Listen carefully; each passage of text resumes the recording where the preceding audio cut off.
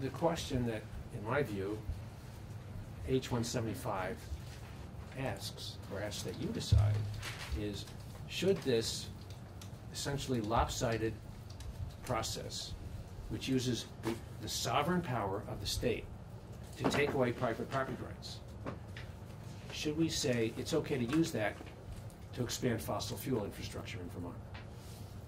A lot of people have questions about whether the process is fair to begin with, and I guess we're not going to fix that. This committee can't fix that. It's a big, big subject. And there are two sides to the question in general, once you get away from fossil fuels. But at least in dealing with the crisis we have with climate change, does it really make sense to allow that process to be used to expand fossil fuel infrastructure? That's the essential issue, I think, that H-175 raises. I have a process question. Yes.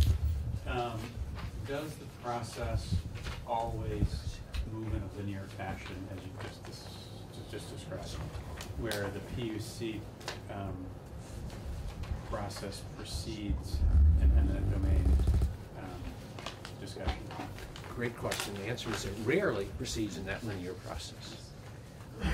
It rarely proceeds in that linear process because, as somebody that we know well, Nathan Palmer, once put it, after the utility has its CPG and they sit down with you in your kitchen table to, quote, negotiate the easement, it's like they're sitting there with a loaded gun on the table next to them because they know they aren't going to lose.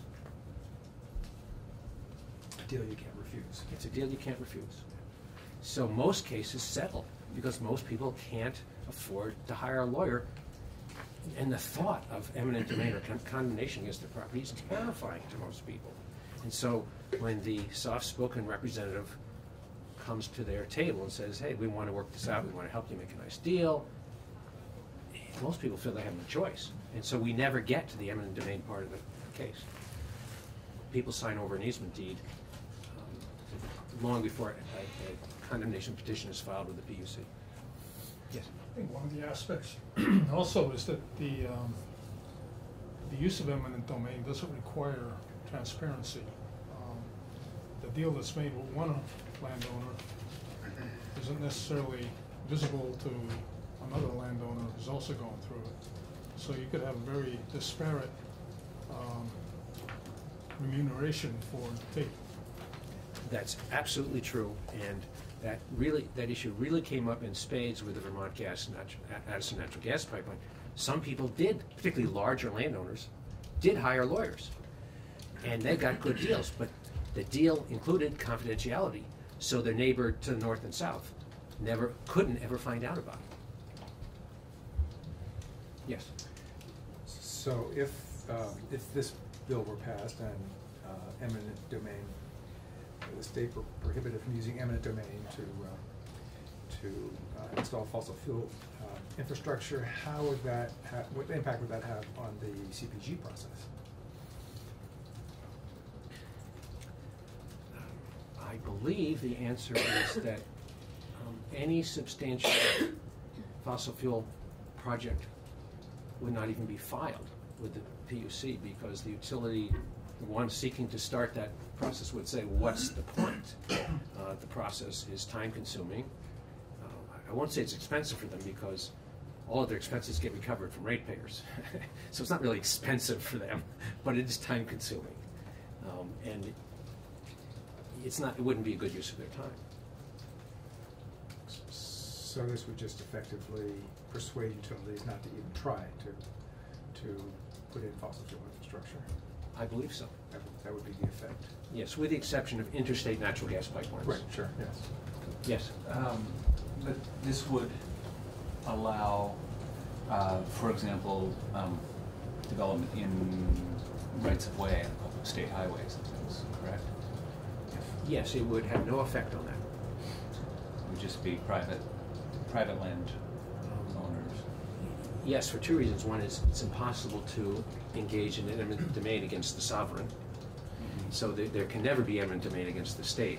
And the VTrans generally negotiates easement agreements with, well, such as that with VGS. They negotiated an easement agreement for crossing Interstate 89, for example, and crossing Route 116 for the ANGP. And the thought behind that was, is a ban on using eminent domain effectively a ban on build-out? And that's not as clear, right? Well, when I was talking with Representative Cordes about drafting this bill, one of the concerns she raised was, I think maybe something Representative Pat had raised, which is if you have, say, an existing service territory which is already served by gas transmission and already served by gas distribution line, and you get somebody at the end of the street who doesn't have gas, it doesn't make any sense to say you can't add to the distribution line to connect them. So that exception is written into this draft. And if you have to cross a town street or a state highway, towns and states always generally give consent anyways. But in theory, a new transmission pipeline could follow a state highway right-of-way for a considerable distance. It could, but once it left the right-of-way, it would encounter its lack of ability to use eminent domain. So it's existing distribution in the bill, as I recall. Or you can connect distribution lines to existing transmission. Is that right? But to be as clear as possible, the distinction between transmission and distribution is not obvious. The definition that's used nationally and the definition that I believe is actually found, the best reading of Vermont statutes, is that most of the Addison natural gas pipeline would probably qualify as distribution, not transmission, under generally accepted standards, because the way the definition is used nationally is if it's not a through pipeline. It's a pipeline that basically dead ends, and it's not very large. But the way the PSB, the PUC has treated that pipeline, and VGS has treated it, they've treated it as a transmission pipeline. And just so everybody knows, the PUC only has jurisdiction over transmission pipelines. The PUC does not have jurisdiction over distribution pipelines. Those are governed by zoning in Act 250. So the eminent domain bill H-175 would say, whatever your permitting jurisdiction, whether it's Act 250 or the PUC, if you can't get landowner consent, you're not going to be able to build your pipeline if you need to go through private land. Certainly if you're going to go through state land, and the state's willing to give you an easement, that won't be an obstacle. So one of the other bills we're considering is H-51, which basically bans any further build out of natural gas pipelines, transmission lines. Would passage of that statute make this one moot? No. Why? As I put in the written testimony, the state of the law is so uncertain right now about the effect of the Dormant Commerce Clause that any lawyer who says he or she can predict for you reliably how any of these bills would fare in court, you shouldn't listen to. But I can say that H-51, which I'm strongly in favor of, is going to be more difficult to defend than H-175.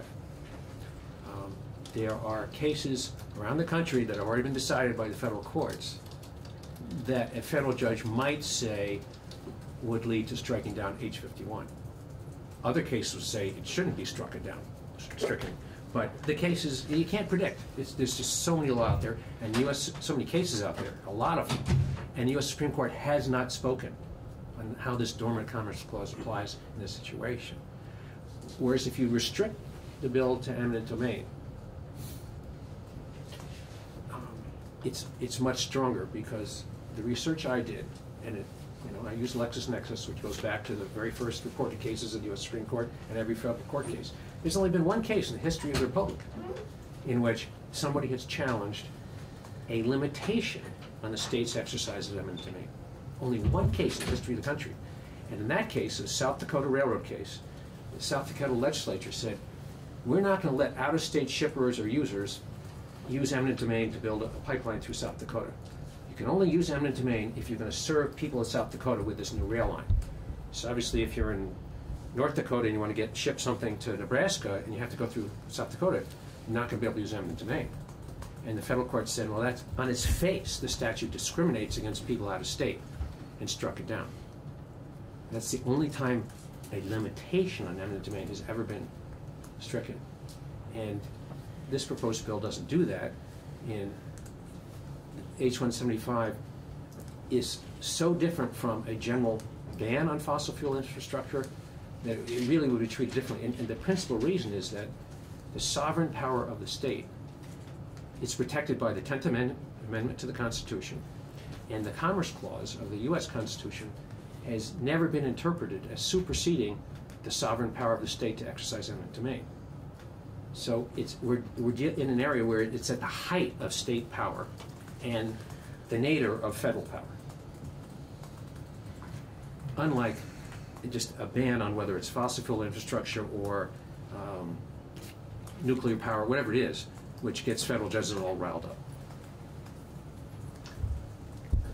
Does the concept of eminent domain have any meaning in dealing with town-owned property, or other than state-owned property?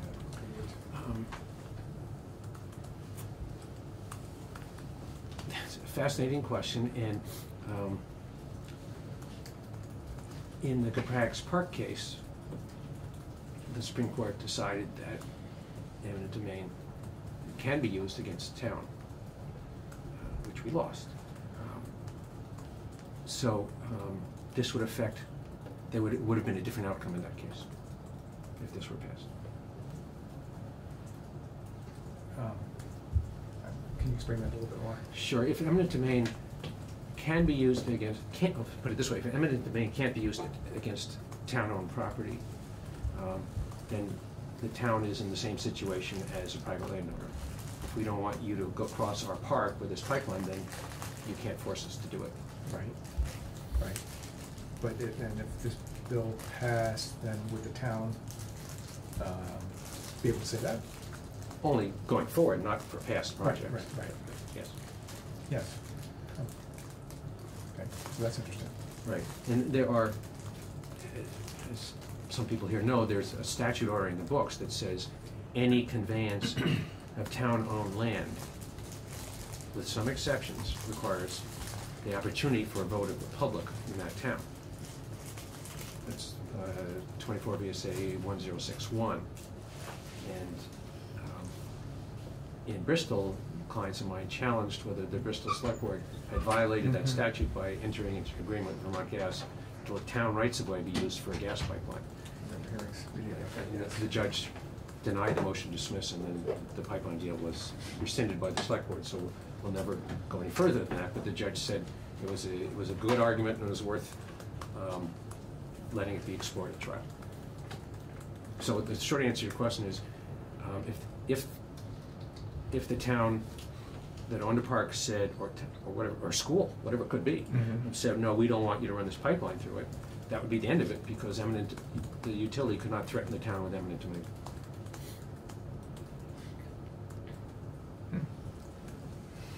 Okay.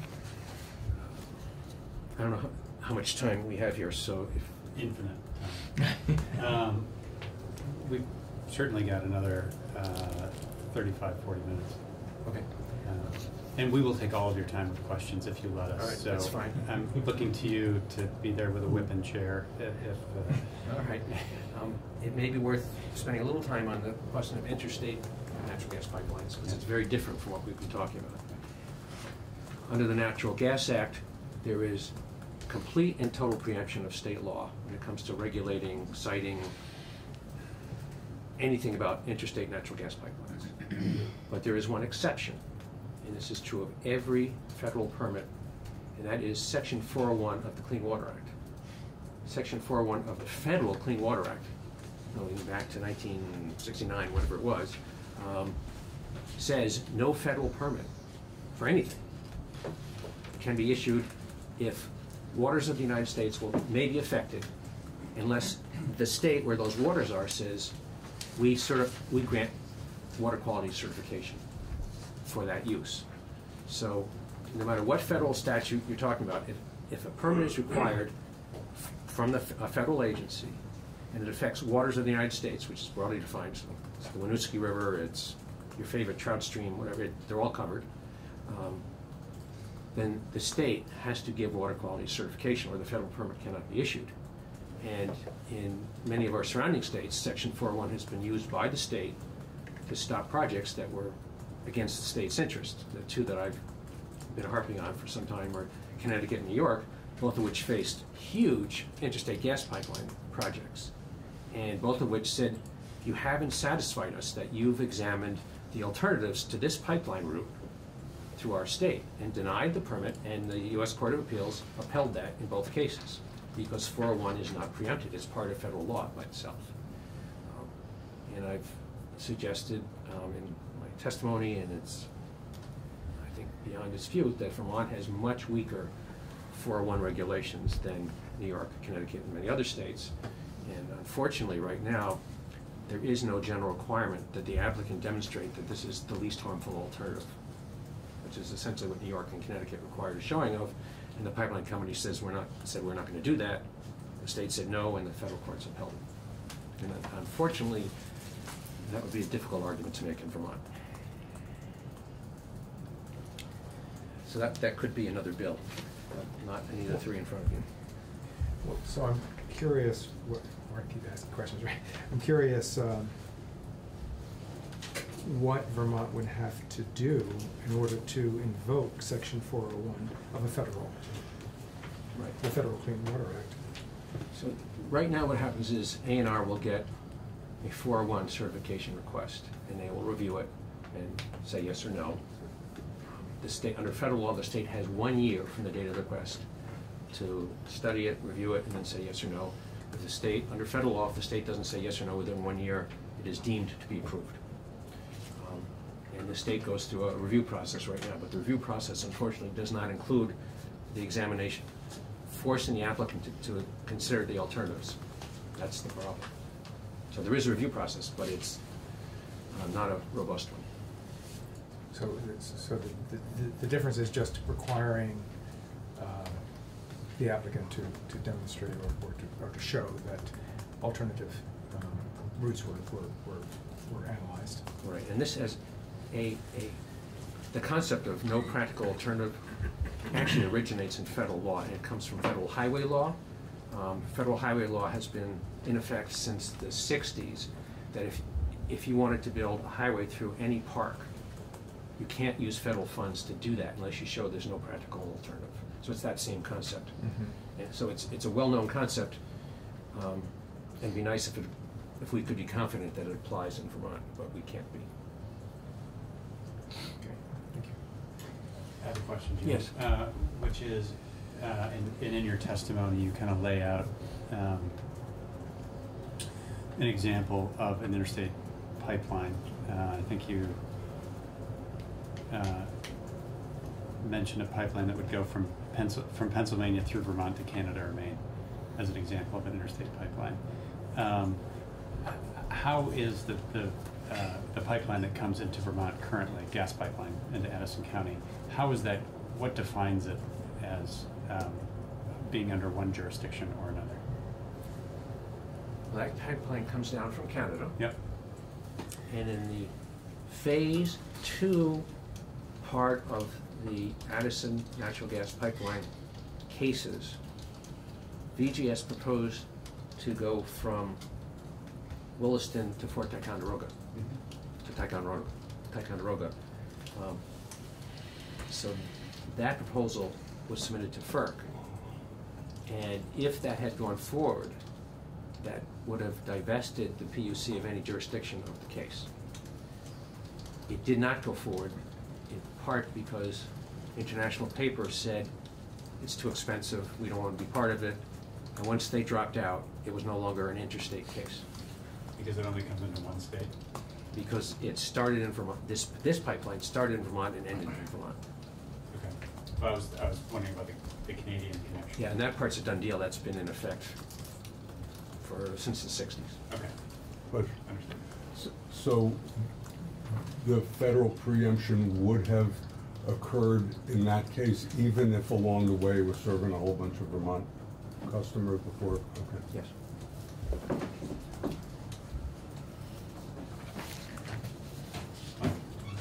So looking at H51, I think through a drafting error, some of the arcane wording of Section 248 caused a little mistake. Section 248 refers to natural gas facilities. And in drafting H51, that language was just incorporated by reference. So H51 in part proposes to amend Section 248 to say, and it says no natural gas facilities would be subject to, H51 would apply to natural gas facilities. The problem is that Section 248 defines natural gas facilities as being only transportation of fuel. A natural gas facility is defined as only natural gas pipeline. It doesn't make a lot of sense, but that's the way the statute defines it. A separate part of Section 248 governs all electric generating stations. So that Section 248 works because if you were to build a natural gas generating station in Vermont, it would be covered by 248, even though it's not called a natural gas facility. The problem with H51 is it only applies to natural gas facilities, and so I propose language to broaden that to say a natural gas facility or electric generation station that uses fossil fuel. In that way, I think the intent of the drafters would be served. The second change I think is needed is the definition of infrastructure in the bill itself is limited to facilities that transport fuel. And I don't think that's the intent, so I've suggested that also be broadened. And you could use the language from H175, which says facilities that transport fuel, fossil fuel, or also that, quote, produce electricity, heat, or other energy using fossil fuel. That's on page 6 of my memo. If you just added that to the definition section of H51, you would fix the problem. And I propose also adding to H51 the language from H175 that excludes from the prohibition facilities or structures necessary to more safely or more economically serve customers in an existing service territory. Again, so if you've got somebody in an area that's already basically built out by a gas transmission and distribution system, and they're the last ones at the end of the street, it seems you wouldn't gain much and you lose a lot by not allowing them to hook up.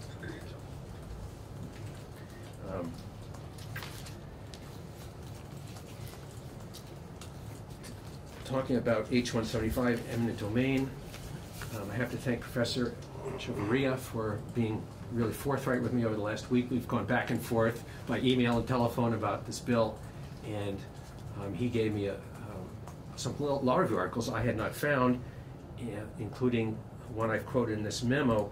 It is the latest law review article on this subject. Journals that, I think every law school in America has these journals, and if it's the Harvard Law Review and it has an article in it, everybody reads it and it's like the gospel. If it's another law review, maybe it is important, maybe it isn't. This is an article in the Minnesota Law Review, so it's a well-respected law school by professors who really know this stuff. And in this article, they say one way to deal with what we're talking about here today is to limit your eminent domain statutes so they do not include fossil fuels within the definition of public benefit or public good. And so, I only found out about this article last week from John, and yet this is a bill that's been in the hopper for months. And the article points out that some states have already done this. Georgia and South Carolina changed their eminent domain statutes to eliminate use of eminent domain for oil pipelines several years ago. Those were temporary moratoria that have since expired. But because the legislature was concerned, they said at least for the next 3 years, there will be no eminent domain for oil pipelines in our states, both Georgia and South Carolina. And Colorado has, unlike those two states, Colorado has a statute on the books that's not a temporary statute that says you cannot use eminent domain for oil pipelines. So this bill builds on those models, and it's not all that extraordinary, and it's what these law school professors have suggested as at least a partial solution to the problem. So one thing I add to the discussion, which the law review articles talk about, is if we're interested in clean power and climate change, you don't want to cast the net too broadly, because a lot of experts say this and some dispute it. I don't know who's right, but at least there's some good science to support the argument that we need eminent domain in the future to get solar power and wind power from parts of the country where they have it in abundance to parts of the country where we need it. So if you have huge wind farms in Iowa, they can't use all the power in Iowa, and they need to get it to Chicago, that concept. You don't want to cripple eminent domain, so that clean power can't be brought where it's needed. So, but this bill doesn't have that problem because it's restricted to fossil fuel, eminent domain for fossil fuel usage. H214 is a bill I think is largely a great idea. One clause of it I'm leery of. In general, what H214 does is it takes a concept that the Vermont PUC has had on its books since the Hydro-Quebec case, the decision in 1990. In 1990, the PSB ruled that it was proper for the PSB to consider the impacts on Vermonters of massive hydro development in northern Quebec. The evidence was that the proposed mega dams would flood subarctic, huge areas of subarctic land and release really large quantities of methane. So methane was the problem there too. And this would be a substantial contribution to greenhouse gas effects, even though it was hydropower, because of the large area being flooded. And so that was one impact from development in Quebec that would affect people in Vermont. The other was that migratory waterfowl that go through Vermont, many species are absolutely dependent on nesting and staging habitat in northern Quebec. And we wouldn't have those birds in Vermont during the spring and fall if the habitat were destroyed in northern Quebec. So the board said in those two ways what happens in Quebec affects people in Vermont, and we can look at that in this proceeding. And in fact, what the board did under Chairman Coward is they restricted the size of the purchase so that in the board's view, it would not contribute to the mega dams. It would just use power from the existing dams. That concept is now in Section 248 because 248 now has built right into it consideration of greenhouse gases, which affect everybody. H214 improves on the existing statute by mandating that the PUC actually look at the leakage question, the leakage of methane during extraction and transmission. The board has been doing that, but it's great that the statute says it has to be considered and that it's an important factor the board has to base its decision upon. I'm not a scientist, but I read the articles, and the scientific consensus now is that natural gas, the life cycle, quote-unquote, life cycle impacts of natural gas are far worse than oil for home heating and for electric generation because of the powerful potency of methane to destroy the atmosphere. So H214 says the board needs to consider that, yes. Got a question while I'm thinking of it. So let's say a industrial wind project on the Ridgeline was approved or was going through the approval process. The Ridgeline was owned by an individual property owner, but to get to the main road where the transmission lines were, you had to go through 3 other people's property. Is there an eminent domain statute that can be used to take that property to get those lines down to the main transmission line? The existing eminent domain statutes would allow that. Okay. And I'm going to barge in here. With regard to what you had just described with the PUC under existing statute and rule being required to look at things like leakage. Actually, I don't want to put words in your mouth. I'm trying to play this back. That you said in the Addison County pipeline case, they did look at things like leakage. I don't know if they were required to, but they chose to look past that. How would 214 raise the bar in terms of what they're to take into consideration? I think you could argue it doesn't raise the bar. It makes explicit in statute what's already in its prior decisions, in the PUC's prior decisions. And in those prior decisions, they chose to look past that issue, or maybe not look past it, but not weigh it to a point where it would preclude them from issuing a CPG. Yes, I think it's fair to say that the PUC decision in the Addison case was that the science doesn't support the conclusion that this is enough of a problem to reject the pipeline. But that was a case decided in 2013 based on testimony from 2010 and 2011, and the science has changed dramatically since then. So, in answer to your question, this part of 214 is not a radical change. It's reinforcing what the cases issued by the PUC have said, and it says we're going to hold you to that, basically. Okay. Thank you. Okay. The part of 214 that I was looking at was the lifespan that the PUC would require the utility to use for pricing out what it was going to cost ratepayers. Section E. And I don't have that in mind. Okay. So, Public Utility Commission shall not allow companies to finance the construction of a pipeline through rates beyond the useful lifetime of the infrastructure. So, the useful lifetime of the infrastructure is shortened by the fact that we can't use it because it will be stranded. Then that would make the investment much less economic. So I was just wondering about that part of it. That part of it doesn't strike me as constructive because the testimony was that the useful lifetime of the ANGP was 50 years. Right. That's the engineering lifespan. Yes. But if the lifespan due to the proposition that we can't use it past, say, 2030, then the lifespan is actually 12 years or whatever. Perhaps the statute could be reworded to say that.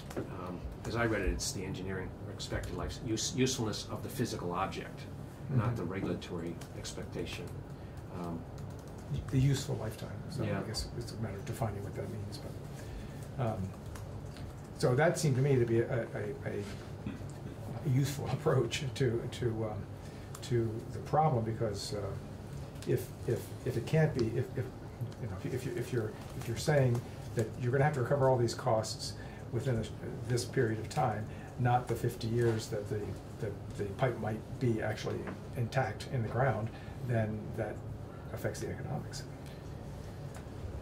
True, but I think the PUC decision takes into account state energy goals and says this still is going to be useful over its expected physical lifetime. Right, but this 214 would give them a different instruction, and maybe it needs to be worded differently, but that's how I was looking at that clause in the proposed. And so you have, I think, a more complete understanding.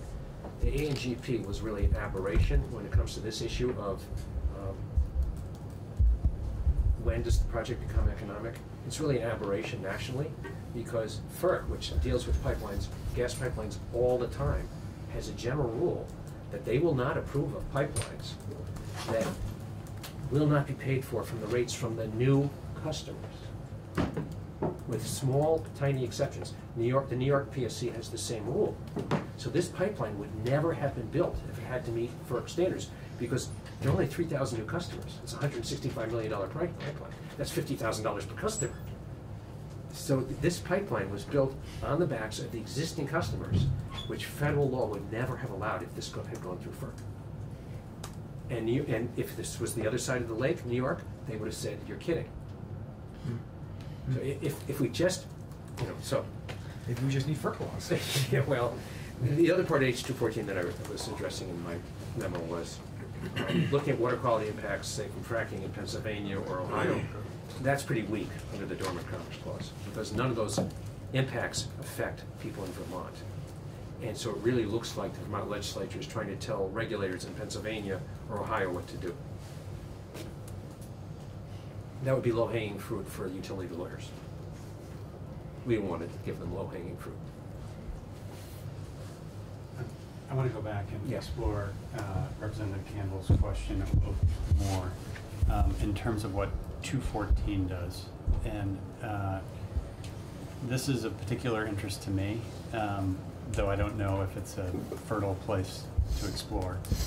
Again, which is, what is the useful life of this asset, or an asset that might be considered, and to what extent ratepayers could be left holding the bag.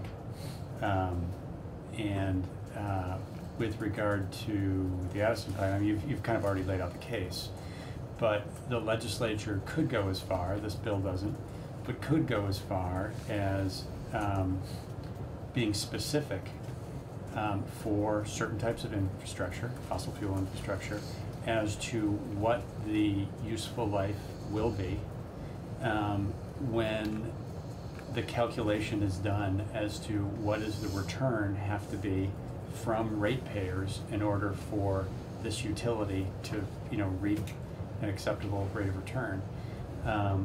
And the question I have, or the concern that I have from a ratepayer perspective, is if that time frame is squeezed from 50 years to 20 or 15, no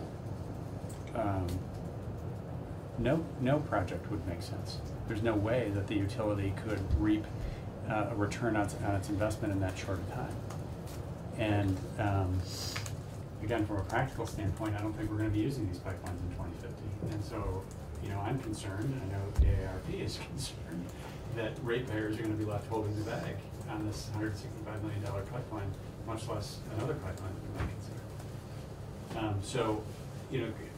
Is it worthwhile for the legislature to explore stranded costs and what a reasonable timeline is for payback for utility for these types of investments?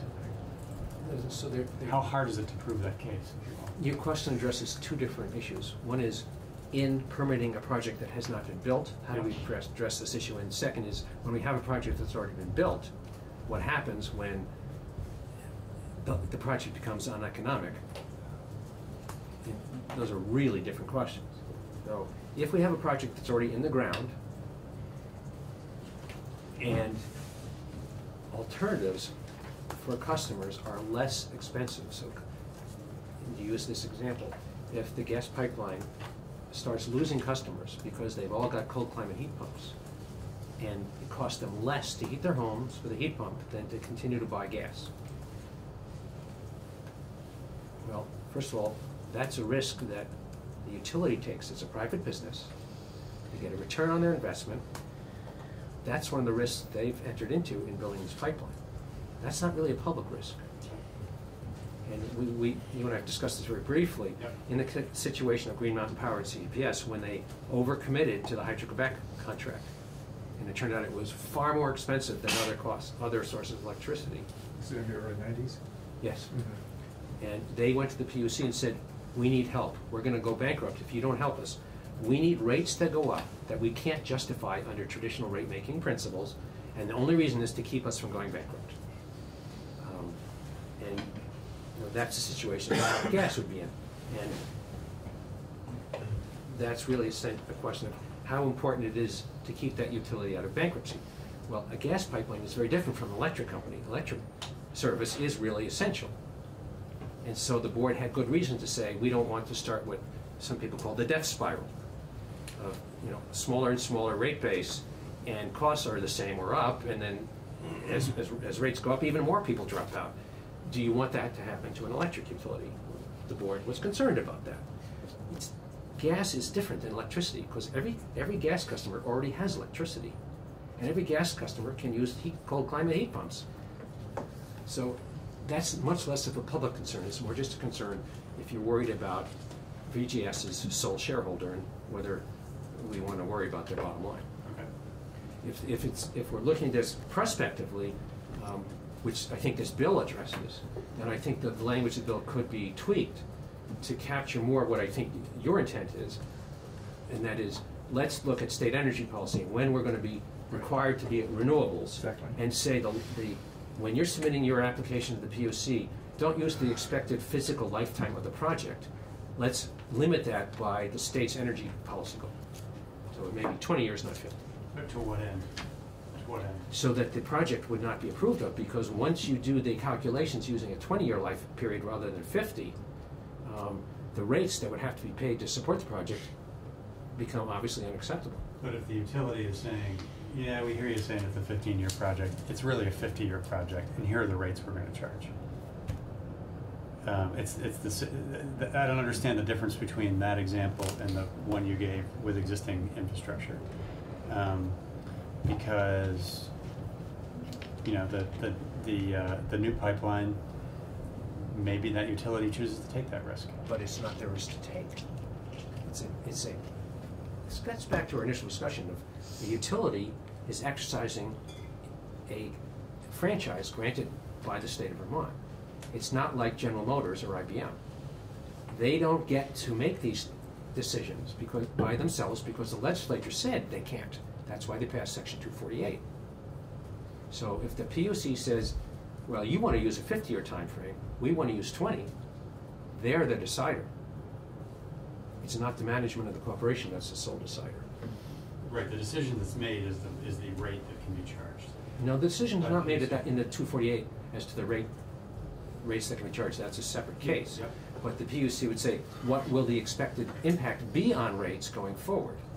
And that's consideration number one. But I think a better analogy is, for years, the PUC, since 90-something, the PUC has ruled, we're not going to look at what the market says are the costs of this electricity. We're going to add the adder for environmental impacts. And there's a certain number of cents per kilowatt hour to take into account environmental impacts. And the board has developed this as a way to consider the true cost of a project. And so the utility will say, hey, we're going to make money off this. But the PUC will say, if you include the true cost of the project by including the air pollution adder, it's actually a net loser. And if you changed 214 to incorporate the public policy that we'd be done with fossil fuels by a certain date, basically you'd be raising the cost to ratepayers because it would have to be recovered in a much shorter time frame. And it'd be like the air pollution adder, and the PUC would then say, well, as we do the analysis on behalf of the people of the state of Vermont, we actually think it doesn't make sense. Okay. I've got a question. I understand when you were talking about how everybody's an electrical customer and the gas customers may go to heat pumps and want to. But what about the industries? I mean, I can't see that the industrial usage of electricity is going to be comparable at any point to gas when it comes to the amount that some industries might have to use. Right, great question. And this question has come up before, both in Vermont and elsewhere. Agrimark in Middlebury uses gas, cattle cheese, and they were using truck gas. Vermont Gas had to admit in the rate case that AERP brought and went to the Supreme Court that they could not legitimately use the cost of the rates from serving Agrimark in the justification for the project because they made less money by selling pipe gas to Agrimark than selling truck gas. So it never figured in the economic justification for the gas pipeline. And then the flip side of this, from the customer's point of view, they already had truck gas available. And from society's point of view, if you don't invest $165 million in a project,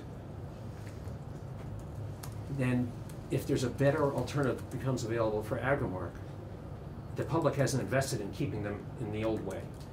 Instead of having a truck show up, I don't know if it's going to be wood chips or it's going to be hydrogen or whatever it's going to be. Maybe it's going to be biogas from someplace in Salisbury. But we haven't locked in $165 million infrastructure to serve that plant.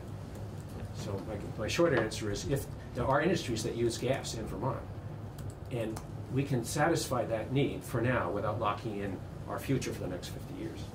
Can you run hydrogen through a natural gas pipeline? I don't think so, but that's being considered as a transportable, safe way to provide energy.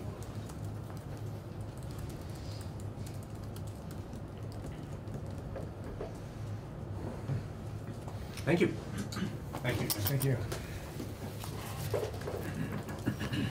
Let's just open the door for 5 minutes. Yeah. Great. Good idea. Thank you. It's too high. If people want to stand up and stretch, great. We're going to call our next witness in 5 minutes. So is it too cold up?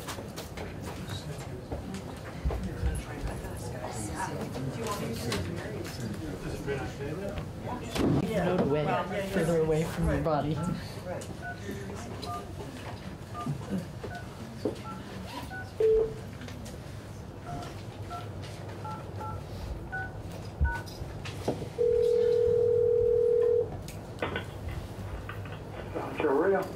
John, this is Tim Brigland calling. We have you here on a speakerphone in our committee room. So welcome to the House Energy and Technology Committee. Appreciate you joining us today. We have the committee gathered around the table and probably another 10, 12 people in the room. And just to kind of set the table as to where we are this afternoon, we just heard Jim Dumont speak for a little under an hour and giving us his thoughts on the 3 fossil fuel infrastructure bills that we have in committee, and understand that you have some time to join us as well. And we have your written testimony on our website, and some members have it up as well in front of them, including me.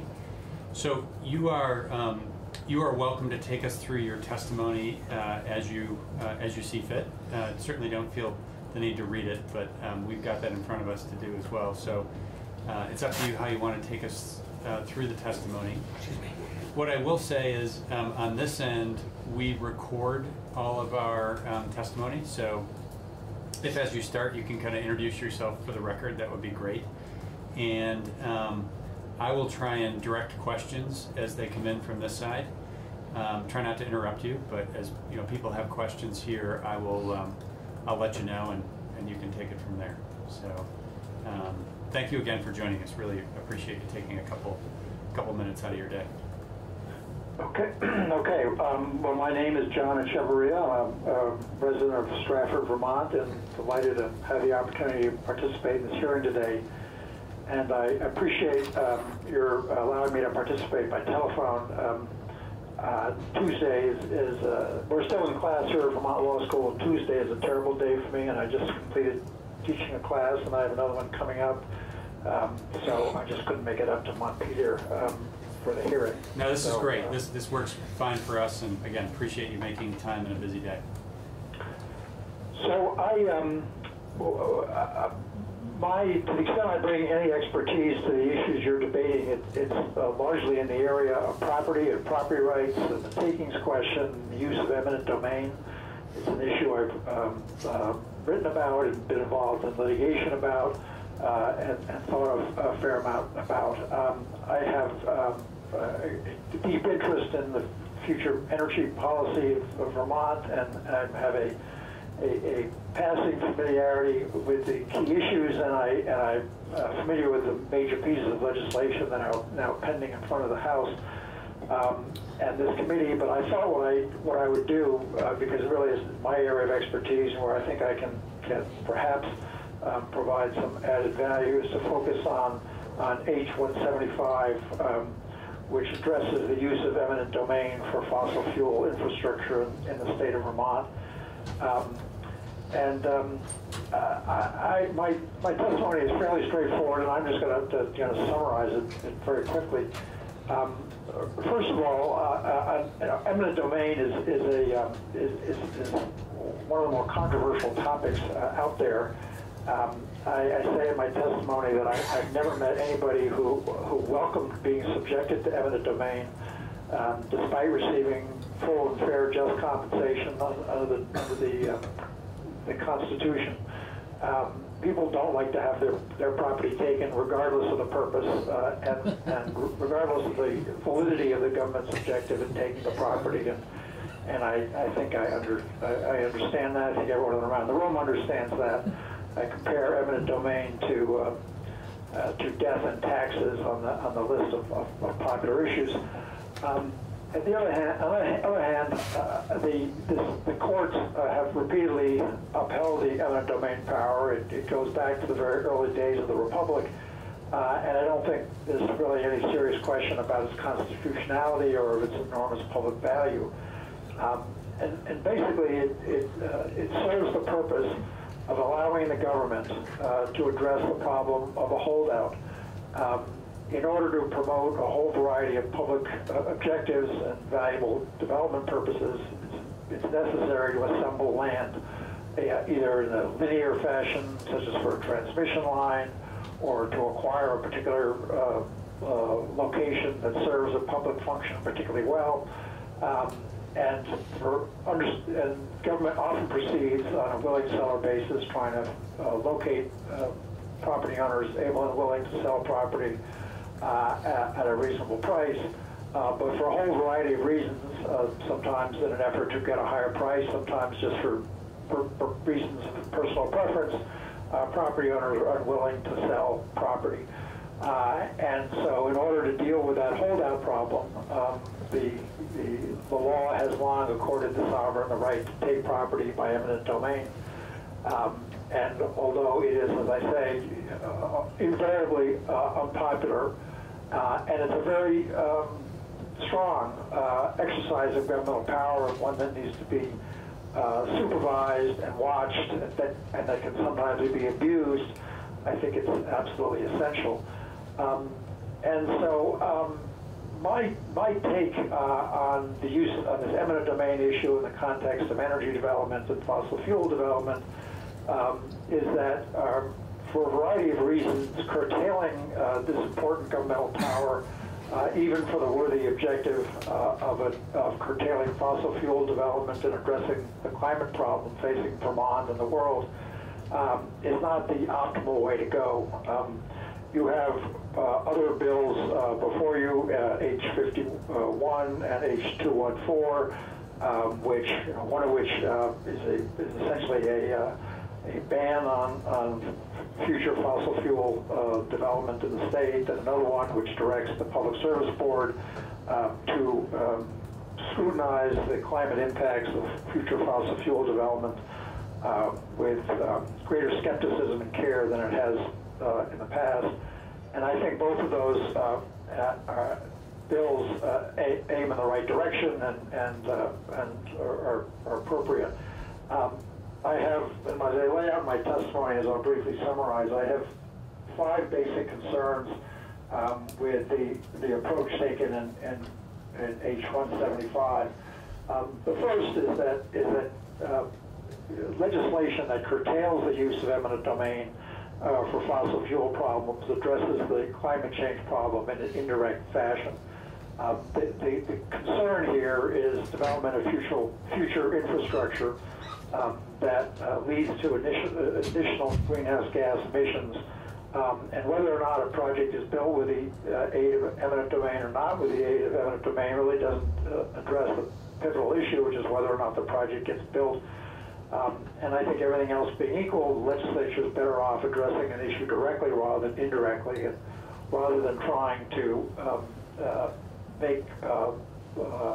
put a constraint or a hamstring, so to speak, fossil fuel development. Better to confront it directly by either raising the regulatory bar for approval of fossil fuel development or banning it altogether. The second issue is it's not entirely clear to me that this bill would be entirely effective in its objectives. The idea is that absent the power of eminent domain, it would be difficult to assemble corridors and acquire sites for fossil fuel development. And I have no doubt that without the eminent domain power, fossil fuel development would be deterred and in some instances it wouldn't go forward. But eminent domain is not always essential for projects to go forward. My understanding is the Northern Pass project in New Hampshire, a large transmission line, which is running into a whole variety of regulatory objections and may never ultimately be built, has nonetheless, the developers have nonetheless managed to put together a right-of-way through a variety of means, but not including the use of the eminent domain power. So the absence of the eminent domain power is a constraint, but it's not a complete barrier to fossil fuel development. And a bill like H51 would accomplish the goal much more, not only directly, but in a more certain way. The other thing is that I think it has been suggested that the other bills which seek to directly control or prohibit fossil fuel development might be subject to federal constitutional challenges, and that's certainly possible depending on how they're crafted. But I think it's also true that the approach of curtailing the eminent domain power can raise concerns, if not under the Supremacy Clause, then under the Dormant Commerce Clause, again, depending on how it's all drafted. So simply going the path of curtailing eminent domain doesn't avoid all the possible federal constitutional problems. The fourth point I wanted to make is that although I strongly support the goal of curtailing fossil fuel development and see its enormous value in meeting the state climate goals, it's also true that the use of the eminent domain power may be very helpful in achieving those goals.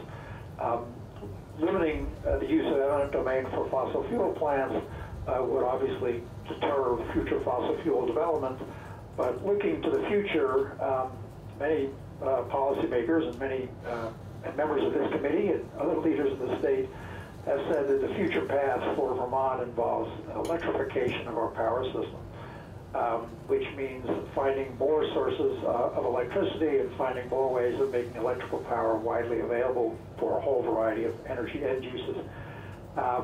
And that may well require an expanded or new transmission capacity in the state. And providing that transmission capacity would be greatly aided by the availability of eminent domain in some circumstances. And I understand one could logically say, well, we want to keep eminent domain for electrical transmission lines carrying power generated by wind, but not for fossil fuel. I think singling out the use of the eminent, focusing on the eminent domain power in any context may have a tendency to engender opposition to the use of eminent domains in other contexts where we'd like to keep it.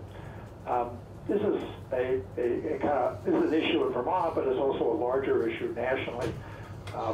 Those who are advocating increased reliance on renewables are looking to the upper Midwest as a fruitful area to generate a great deal of wind power.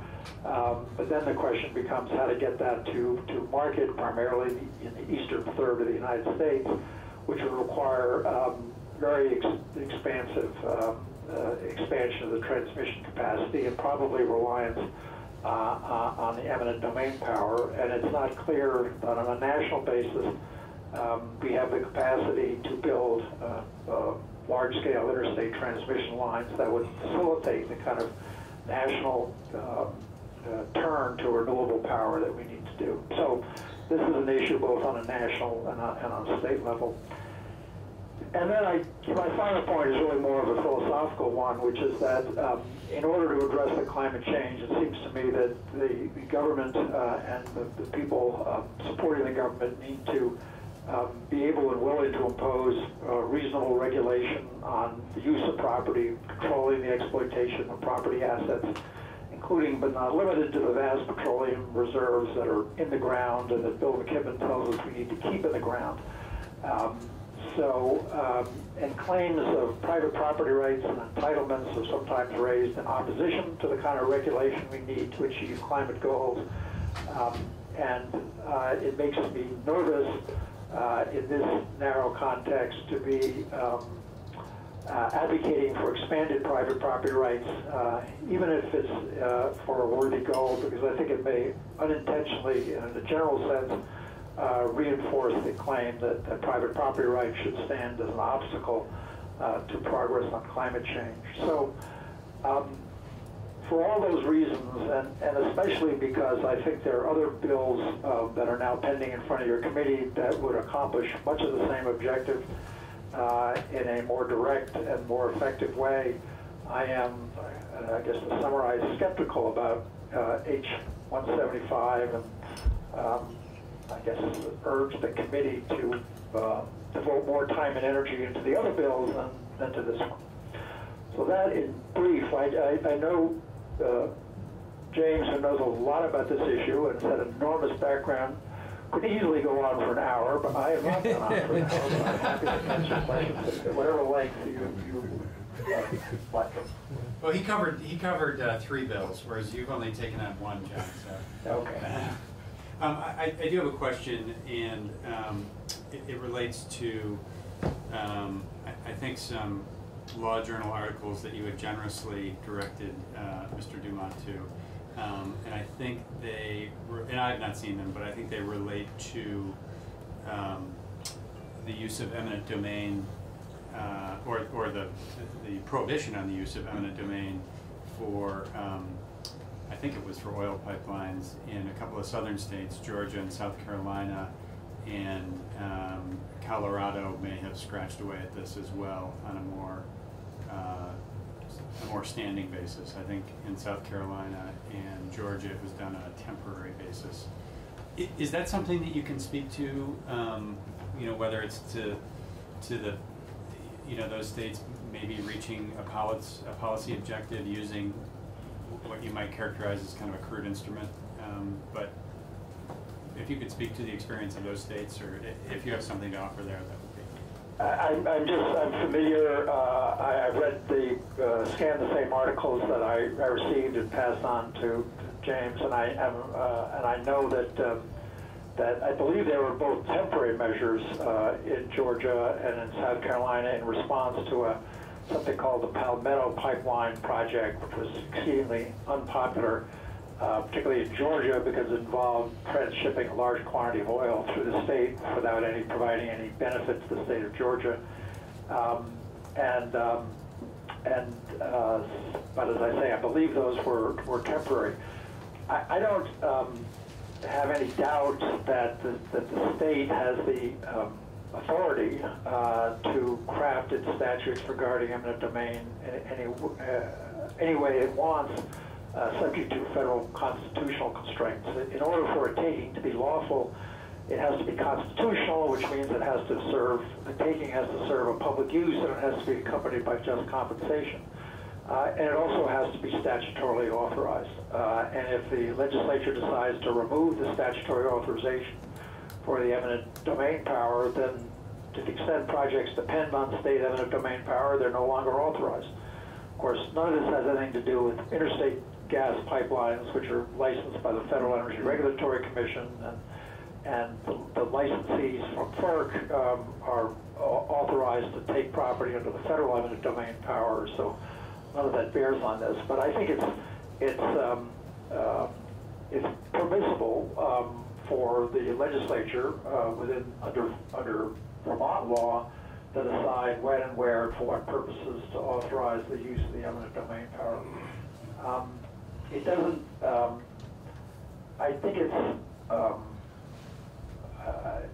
striking, I think, or it's maybe telling, that there seem to be relatively few examples around the country of restrictions on the use of eminent domain for energy projects, and more efforts to try to directly control the production of fossil fuel powered energy, and to regulate the mix of renewables in the state's energy supply. So it's certainly an approach that's been used, but I don't think it's been used widely. Okay. We have another representative, Representative Campbell, who has a question. Hi there. I'm wondering if you can point to any regulations from other states or bills under consideration in other states that would regulate the construction of fossil fuel facilities more directly. Well, there's you're getting outside my area of expertise. One of the I don't know if Jim discussed the. I'm reaching for some papers here.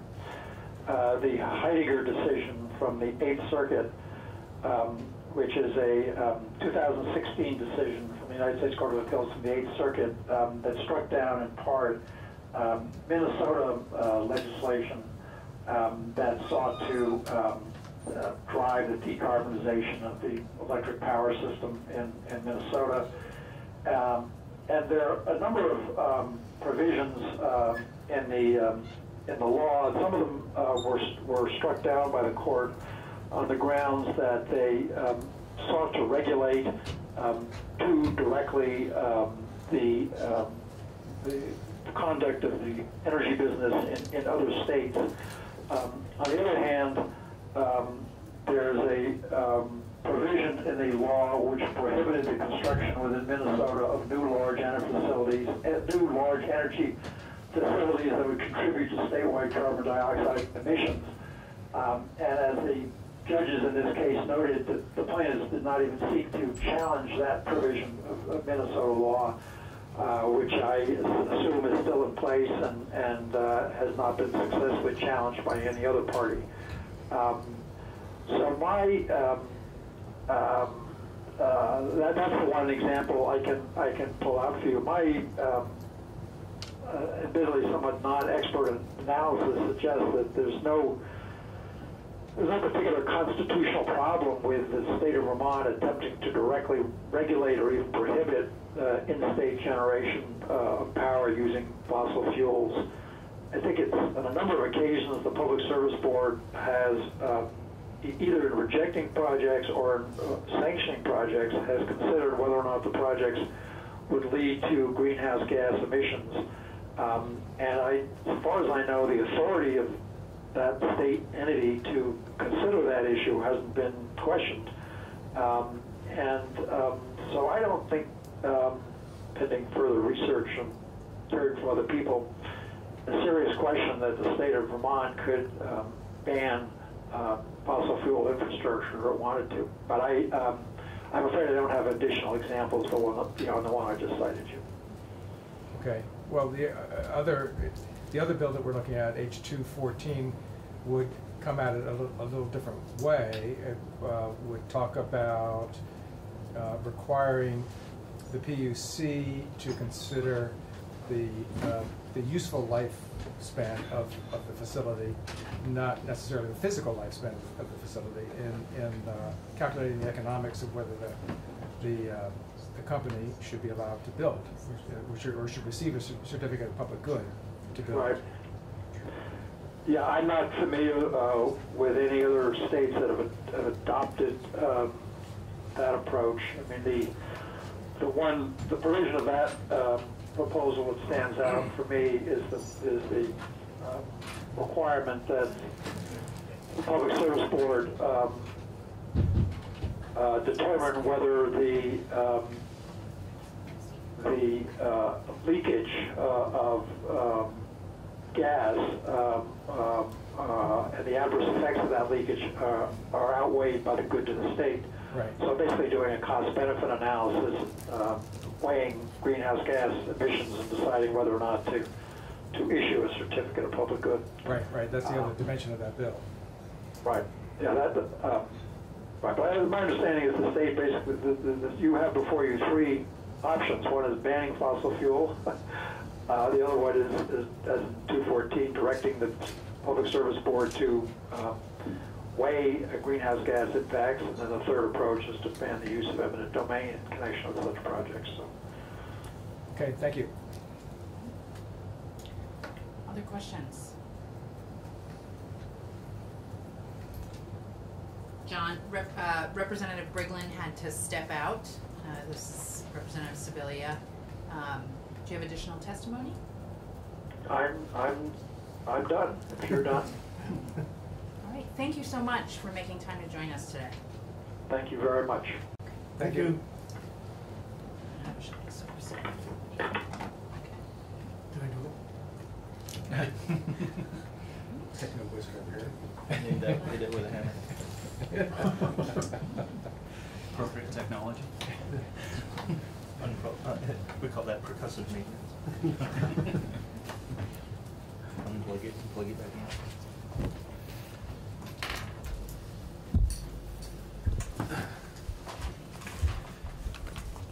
Hello, greetings.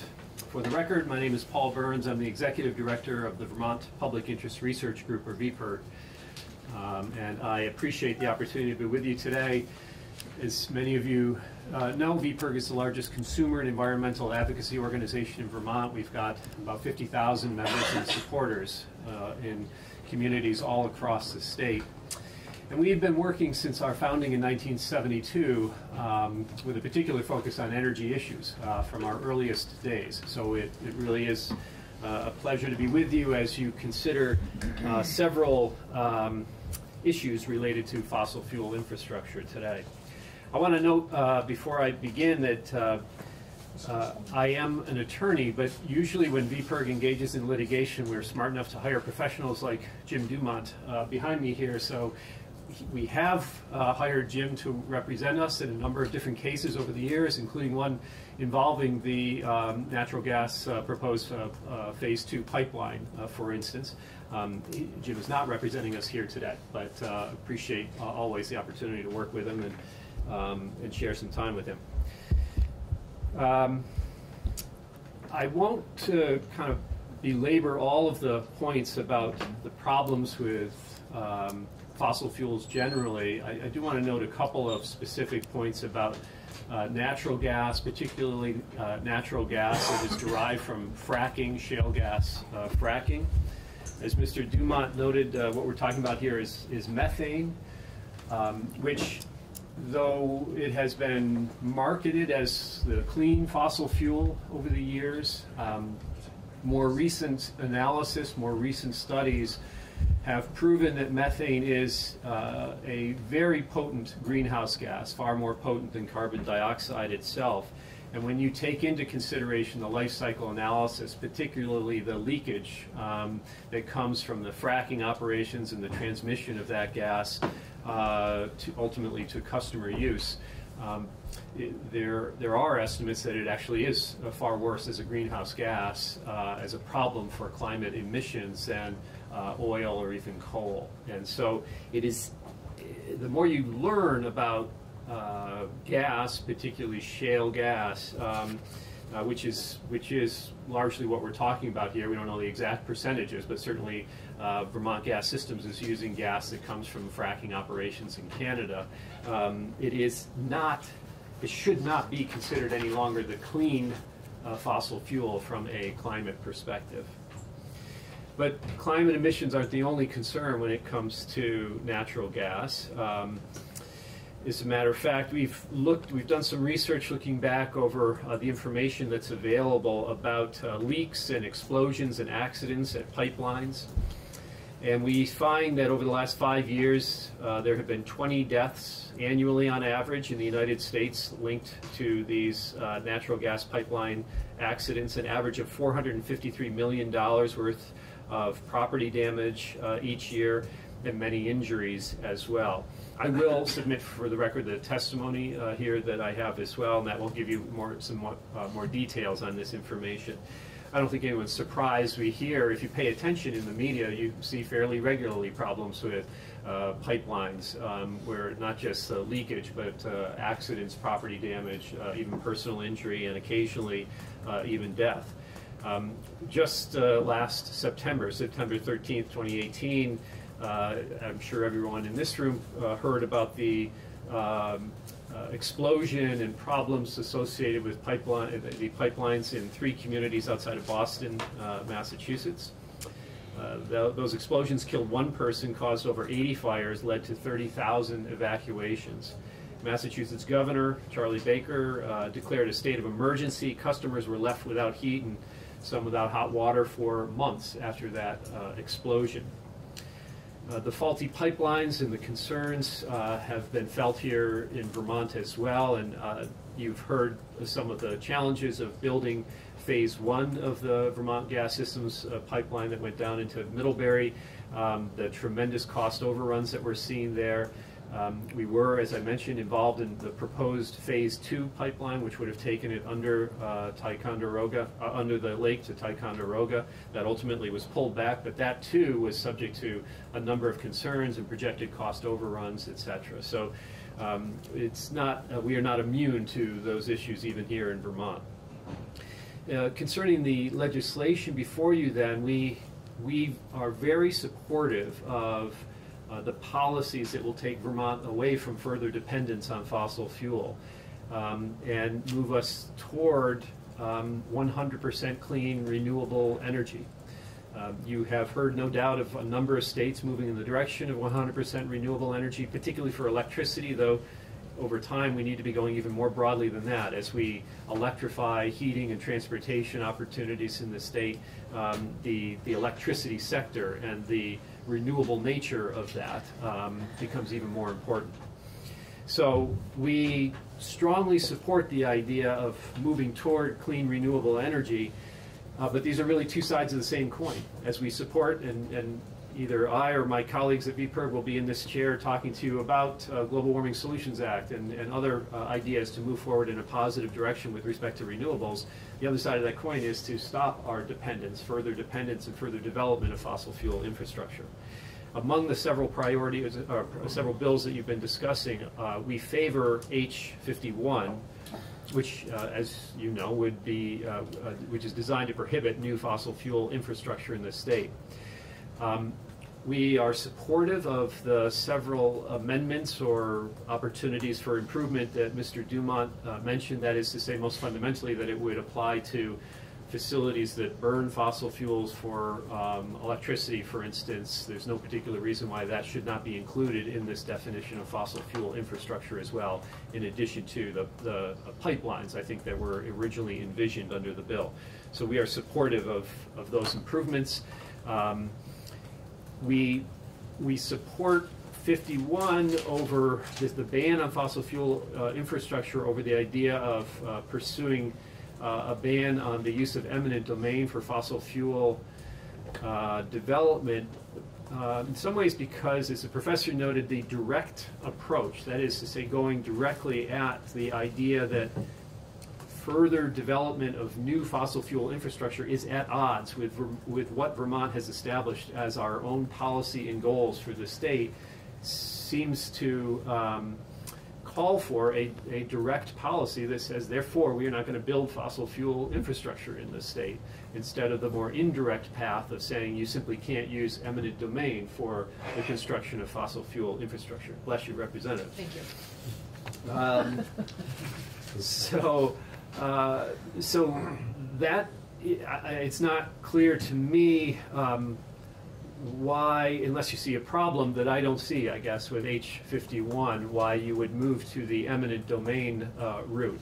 It is, after all, possible for a fossil fuel infrastructure of some sort, a pipeline, let's say, to still be built, even if you had that restriction in place. It might take longer, but cost, as was pointed out earlier, is really not the issue for the utilities in that case. And it may be that it is too much of a time burden and they may give up on it, but it's kind of a roundabout way of getting to the place that I think you would get to more directly by simply saying, as a matter of state policy, we do not want to build more fossil fuel infrastructure in Vermont.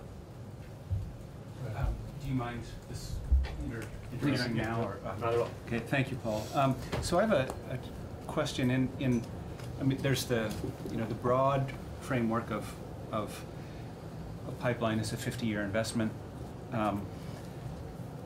There's also the lesser of two evils picture.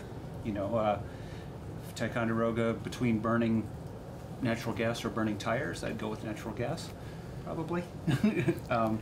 But specifically, when you talk about no new generation, and just wondering about the McNeil plant and the district heating, which calls for, I believe, natural gas-fired standby generation. If the wood burning plant is down, being cleaned, things like that. And I'm just wondering how that, a ban fits in with that. So that would be language that would have to be added to the bill as it stands right now. It is not contained in the bill. It deals really with pipelines primarily right now. And so I guess it could be up to this committee to decide what to do in a case like that, where you're talking about a facility that is primarily using wood chips and not fossil fuels, and is an existing facility. And if you needed that in order to do the heat portion of that project, district heat, which I should step back. I mean, we would never support the construction of a McNeil today just to provide electricity. It's a terribly inefficient project. If it didn't have the heating aspect as well, it really doesn't make a lot of sense from our perspective. So I have to kind of stop there and say I'm not expert enough to know what the next step is or stage is with McNeil and what role gas would play in that. But it could be that you could craft it either way as to kind of what makes sense there. I would say that I'm primarily concerned about the construction of a new gas-fired power, generating plant in this state, and that's what I'm mostly focused on here when we talk about that kind of facility. So that's the short answer. So what's your position on distribution lines? For instance, if the transmission pipeline is already built out to Middlebury, and town along the route decided that they wanted to hook up to that and have their community take advantage of it. It's the best room in the house. That would be a distribution line, and is your position that we should ban that too, or would that be allowed? It seems to me that this is an area where you're getting kind of specific. So if the pipeline goes right in front of somebody's house and they say, hey, I want the line You would have to have some sort of a gate that would put down pressure it. Right, and so I think the better policy from a climate perspective is to say no to that kind of distribution line. I think there is a reasonableness question that comes in when you say the gas line is already running in front of somebody's house, and should they be able to hook up to that gas line or be the last home on the street to do it, as Mr. Dumont mentioned earlier. That's a de minimis, additional use of gas in that case. And so I would say you'd be reasonable. You say yes, we're going to allow that. At some point, you're trying to decide where's the right balance as a matter of public policy. From a climate perspective, I think the larger it is, the more likely I would be to say the better policy is to say no. We're going to say no to that kind of new infrastructure for fossil fuels and encourage them to pursue other opportunities. Yes. Are you going to move on to 214?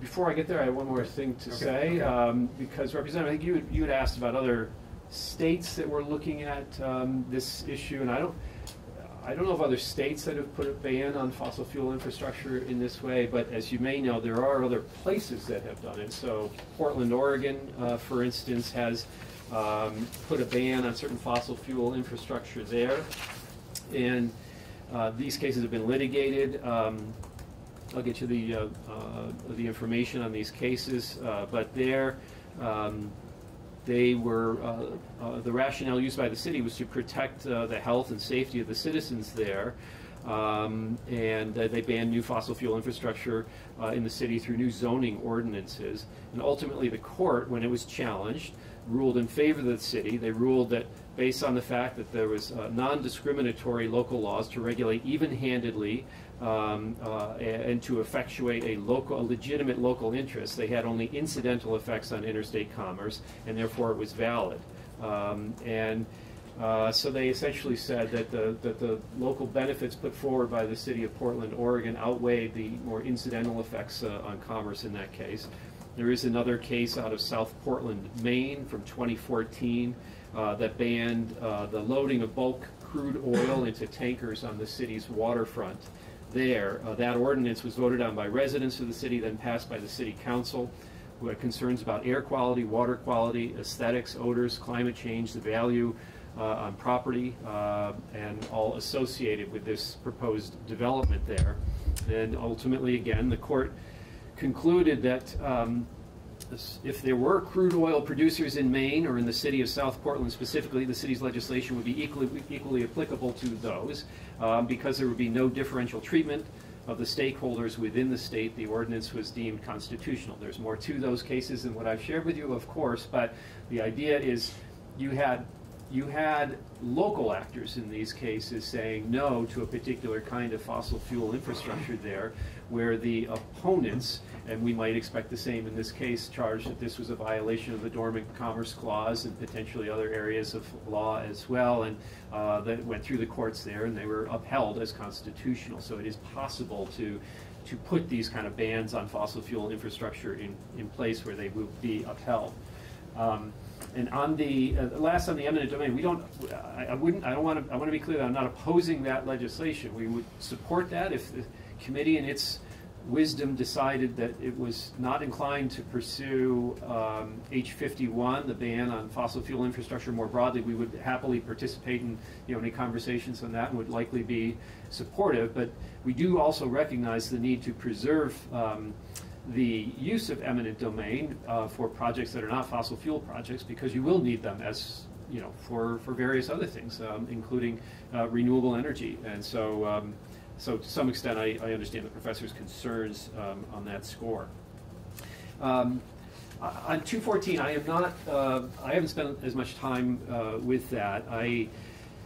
I recognize the value. We have, in the past, been concerned about stranded costs of other projects in the state, have weighed in on some of those.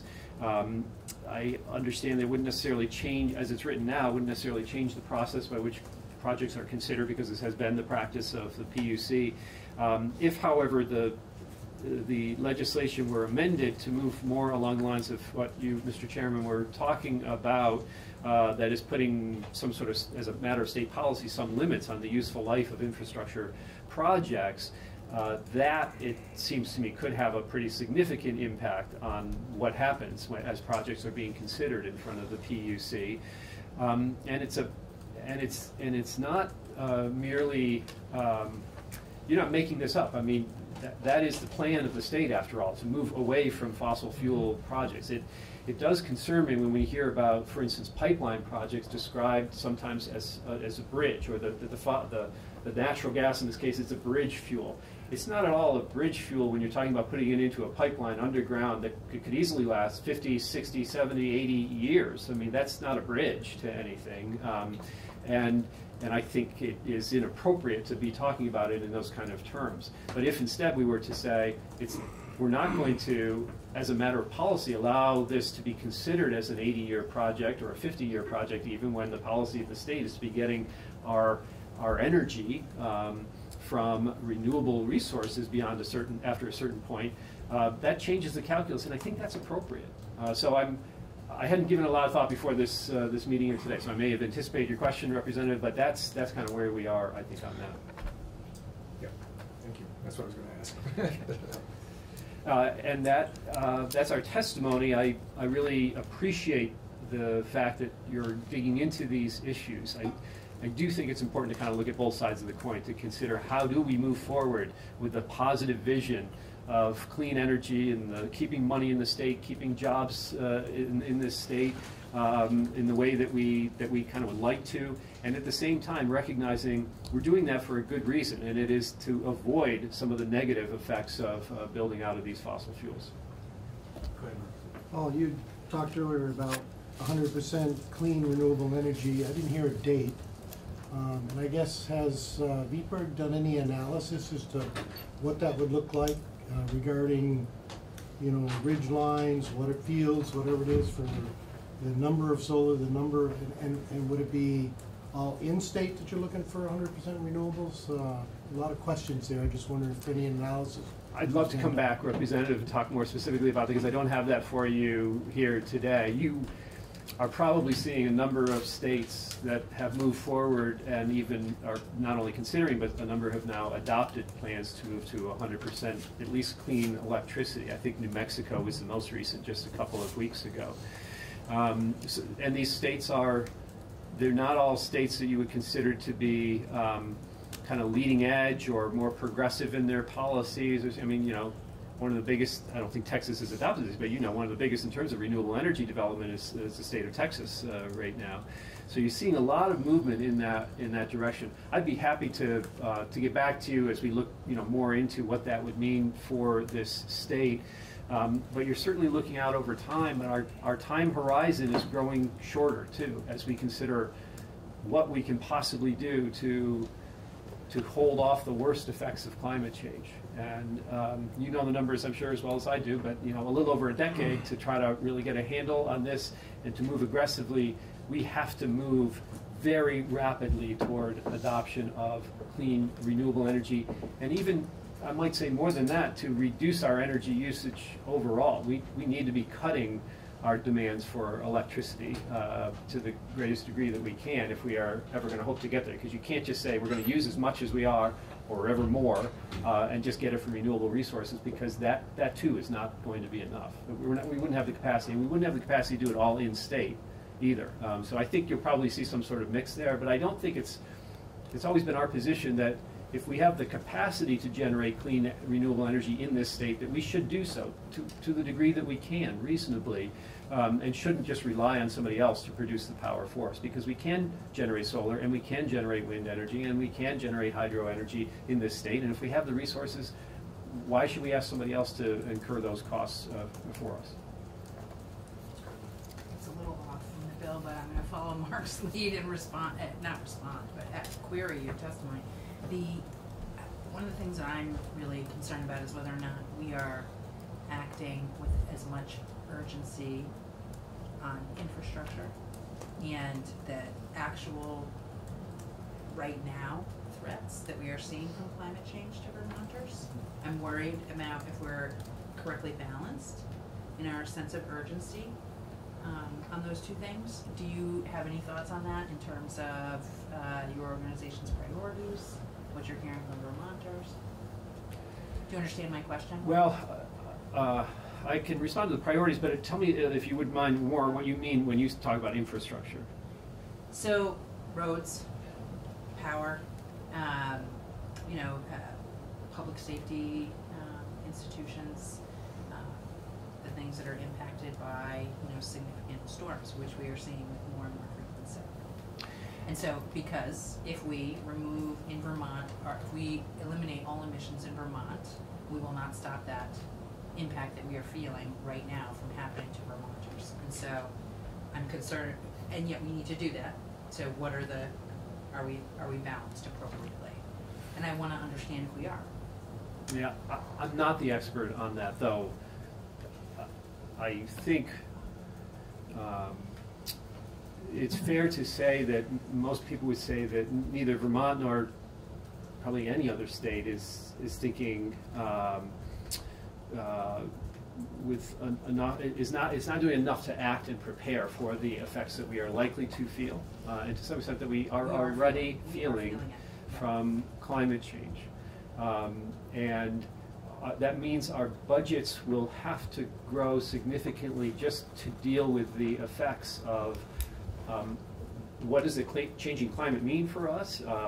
It will mean more severe weather events in the state, and that means that roads and culverts and so forth will be washed out. And I know that there was some good thinking done here in the aftermath of Irene, and thinking about, are we doing culverts the right way, and had to petition the feds to make sure that they were a certain size and so forth. As I say, I'm not the expert on that side of things. For the most part, we, as an organization, spend more of our time and resources trying to fight for policies that will help to address the problem of climate change as opposed to the effects of climate change here. And I understand that, and I hear that, and I believe that we all have to have a shared sense of urgency around that. But when I think about what we are facing right now, and we had utilities in this year and asked them if they're seeing an increase in storms. I've been to, it's not just, Irene. And so it is an open question for me. So just about how we balance protecting Vermonters right now and in the future. And the right now are the effects. The effects are not in the future. They're happening right now. No question. And the only thing I would add, I guess, is that it is likely to get even Worse. worse. Yeah, understood. So Understood. that's the trajectory that we are on. We are feeling it now, really beyond a scientific doubt, I think, at this point. But it's going to Please, get worse. all our breath, all our energy, all our angst in this building, and don't address infrastructure as well. That concerns me. So I'm trying to learn and understand if we are doing both. I think the likely answer is no, but you can find a better expert than me to describe those details. Thank you for the question. Wish I could be more helpful. And I guess even to follow up on that, you had said that budgets will have to grow. So again, when we're looking at $733 million in Vermont's, destruction from Irene alone, granted a lot of that's federal money and so on, but so how do we mitigate the effects that are happening right now, as well as grow the budget for climate change? That's why you get the big bucks, Representative. Well, that's the big question. You're right, but I mean, to go down this road to just say, oh, we're going to have 100% renewables by, of course, there's no date there. I need to see that. I need to see that. I mean, I have to have some way to tell my constituents that, okay, we're going to go down this road. This is how we're going to achieve it, and this is what it's going to cost you, or this is what the ridge runs are going to look like, or this is, it's not that simple. You make it sound so simple, and it's not that simple. You say that we've got the capacity to put in wind towers and solar panels and all that. I don't know if you know what happened up my way when the Low Wind Project went in, but it was devastating to communities, and it's the last one that's gone in. You are, believe it or not, going to have some pushback on the other end from some other groups as far as renewable energy and what it does to the environment and water quality and wildlife, and there is a price to pay as well. So that's my concern. Again, the toll mitigating for what we have now, as well as budget increases for renewable or whatever it is in the future. I understand the point. I think, from my perspective, and when we think about climate change, we look at it as an existential threat to our survival and the costs that will come because of our failure to deal effectively, not just our failure in Vermont, but our failure as humanity, to deal with the amount of greenhouse gases that we put into the atmosphere, and the climate change that results from that is catastrophic. It's hard to compare that with the concerns, whether they be aesthetic or clean water or habitat, with putting in renewable energy projects here. I do think that you're going to have to, we collectively are going to have to make some decisions like that. Are we willing to say we will do more for energy efficiency? We will put more money into that. You all just went through a debate over that, which was, in the end, I would say, a rather modest proposal, but an important one to move forward when you talk about weatherizing homes in this state. But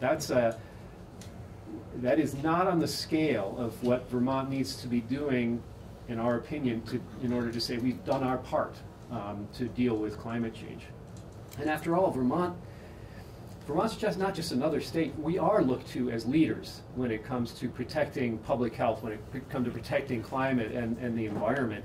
And so I do think that we all, and certainly you as elected officials, have a responsibility to lead in that way. So I want to do whatever I can to encourage you that way and try to be as helpful as we can. But it's not without tough decisions, Representative. I understand that and appreciate that. This isn't a question for you, Paul. It's responding to points of discussion. One is a perspective and one is an observation, I guess. And one being that I think where we all benefit is where we find the overlap between building that resiliency and doing climate work. And I mean, a very small example of that would be no-till agriculture and cover cropping. So wherever we can find those, I hate to use the word synergy, but I can't think of another one right now. Those mutual benefits. I think there's a lot of opportunity there to find those. And the other is, you know, you mentioned the costs of wind, the impacts on local residents, and I would argue that we've been outsourcing those costs all along to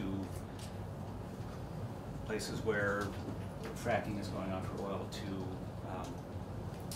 you know, the James Bay massive hydro projects, to whatever the source of generation is, there are negative external costs, and we have been very fortunate in being able to outsource those all my life. And so I guess from my perspective, there's a little bit of accepting responsibility in recognizing and accepting the negative external impacts of our energy use. That's my little soapbox. Yeah, so Paul, you referenced a number of cases in your testimony, and I hope you'll be able to provide what you've got there to the committee so that we can, I like to keep online copies. Certainly will. I like to keep it on my hard drive instead of in my folders here. And, you know, the whole aspect of the cost of doing this, it is going to cost money, I think. But I think it's a question of pay now or pay later. And as we, you know, as climate change has more and more impacts down the road, we're going to find ourselves paying a lot more later if we don't address it now. And just addressing it here in Vermont is not necessarily going to alleviate those costs in the future, because there's, you know, continued generation of greenhouse gases, not only throughout the country, but throughout the world. And but we've got to do our part, in my opinion, and act as leaders so that others can see the example we give and join us. I'll get that on. That's my soapbox. Any other questions? Thank you. Thank you very much. Thank you. Okay, 120 seconds, and then we're going to call. So we've got 2 more witnesses today, and I expect that collectively they will probably take less than an hour. The 2 witnesses, which we're going to pull in by phone, are from NCSL and the Council of State Governments. Both Christy Hartman and Rona Cohen have done some essentially research on our behalf, looking at what some other states have done in this area. The memos that they've submitted to us are on our website, so we can pull those up if you'd like. But generally asking them to speak to some of the research that they've done on what other state legislators or local governments have done. So that's where we're going. And when I stepped out just a few minutes ago, just so you know, there were some, but actually I don't know if they were with a specific organization, but some youth climate activists. I don't know if they were with 350 Vermont. Yeah, do you know if they were, or were they? I don't know what organization they were with, but I saw folks from 350 down there with them. Okay, so they may have done. But they had presented to me some things that they had written, expressing their focus and their desire for our committee and the legislature generally to do work on climate change legislation. And they had tied each of those messages to pussy willows, which I have put in a cup of water outside here. I didn't bring them in, but I just wanted to let you know why I stepped out for a few minutes. So, no. Well, they handed them to me. So I'm going to dial in Christy Hartman right now, who's from NCSL, and let's see if we can make a good connection.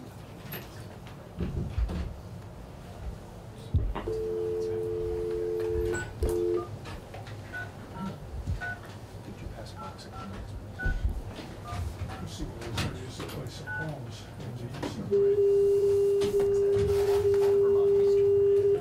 Vermont Easter tradition.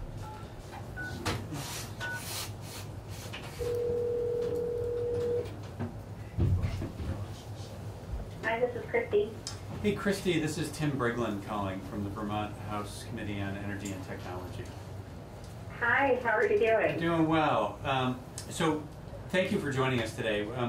You are, well, actually, I'm not sure where you are, but in our presence, you're coming out of a cell phone, or a speakerphone in the middle of our committee table. We are a committee of 9 members of the Energy and Technology Committee. Also in our room, we have maybe a half dozen to 10 other folks who are here listening to our testimony today.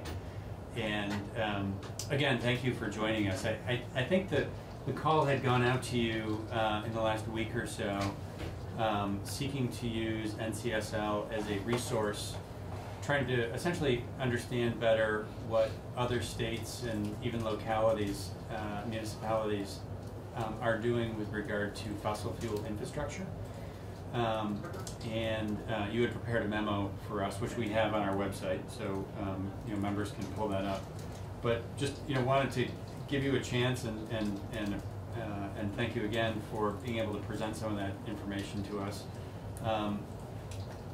So I will leave that open to you. We don't have a pre-prescribed time as to how much time we have with you this afternoon. I was thinking, up to a half an hour if that works for you. Sure. And I can play traffic cop on this end as members have questions and bring them into the conversation as well. So we record all of our hearings for the record. So if you want to introduce yourself and then take it away to the extent that you want to take us through some of the findings that you've had. Perfect. Well, thank you for the invitation. It's nice to be able to participate today, and I certainly wish I could be there in person. Our offices are located out in Colorado, though, so it's sometimes difficult to get to the East Coast if it's kind of short notice. So I appreciate everyone kind of sitting around the phone, and look forward to the discussion today. My name is Christy Hartman. I am the Energy Program Director for the National Conference of State Legislatures. So we cover any kind of energy topic that is of interest to legislators and staff. I was pleased to kind of get this request and sort of look into what type of state action is occurring related to fossil fuel infrastructure. I think kind of generally we're seeing a huge push towards kind of clean energy and reducing emissions, and we're seeing it from kind of the states that you would expect to see those types of bills and measures considered, but also I would say a broader range of states that's becoming much more popular to look at policies related to clean energy, but that's being playing out in many different ways. A couple years ago, we've had requests over time from state legislatures looking for information related to fossil fuel infrastructure and moratoriums or banning kind of specific projects. That is certainly growing, and we're seeing efforts across more states now this legislative session than we've seen in previous years. However, I'd also kind of mention that we see equal amounts of bills related to kind of promoting fossil fuel development. So we certainly see both sides, but there has been a number of different approaches that we're seeing state legislatures specifically take, looking at sort of the continued use of fossil fuels and those specific limits on fossil fuel infrastructure. So this may include a full moratorium on new fossil fuel infrastructure, or it may be very specific to the types of infrastructure, or to certain pipelines or export facilities, that type of thing. So what I wanted to do is just kind of take a few minutes. I know that you do have the document that I sent over that highlighted some state examples, but I'll take a few minutes and kind of run through a few different categories that we're seeing, and certainly happy to answer any questions along the way. Just chime in, or I'll ask for questions at the end, and we can kind of go from there, and hopefully I can provide some useful information that you can apply in Vermont. So with that, kind of starting most broadly, looking at states that have considered the full ban. So I don't know that most of the bills and measures that I am going to describe are all pending. I will say we haven't seen a lot actually be enacted to date, although we're seeing lots of different efforts. So Starting with the full ban, New York has had bills over the last couple legislative sessions that really look to provide a moratorium on all new fossil fuel development. The bills have always been really short and succinct. They basically include a definition of fossil fuels, so that's typically kind of the coal, petroleum products, any type of fuel gases. And then basically the bills have focused on banning any type of permitting for new projects. And they do kind of spell out the type of projects that are considered. Similarly, in Virginia, the state has considered a couple bills, but they took a different route. The bills more focused on how to promote clean energy in the state. And then, you know, kind of as part of that, there's been just a line or two in a bill that would say banning or a moratorium on new fossil fuel projects. In the case of Virginia, the bill kind of defined major fossil fuel projects, and so I'm not quite sure, and I don't know, those bills haven't really gone anywhere yet. So it'd be interesting to see if they actually had further discussion, kind of what is considered major projects. But also those bills really focus on training the workforce, you know, related to the fossil industry on kind of new projects and a new skill set. So those are just a couple of examples of the big kind of broad full bans that we're seeing in state legislation.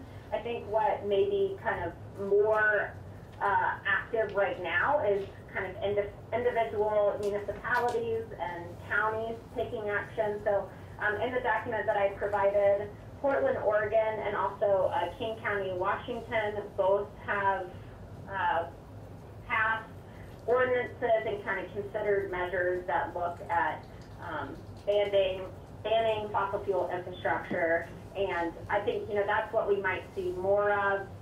State legislatures may have a more difficult time, you know, depending on the state, passing these kind of statewide measures, but certainly we're seeing more consideration from municipalities regarding a full moratorium or something that says, hey, at least for the next 6 months, or some type of temporary time frame set to, you know, more explore, you know, what that would mean for the state or county.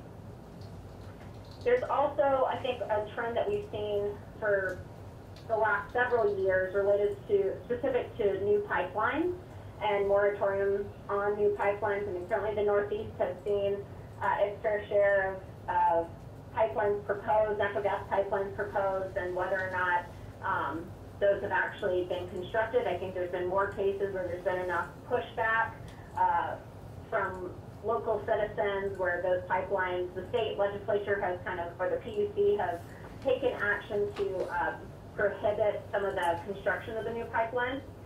We saw this play out in Georgia and South Carolina in the 2016-2017 legislative sessions, where there was a pipeline that was, a big pipeline that was considered that would bring primarily diesel between South Carolina, Georgia, and Florida.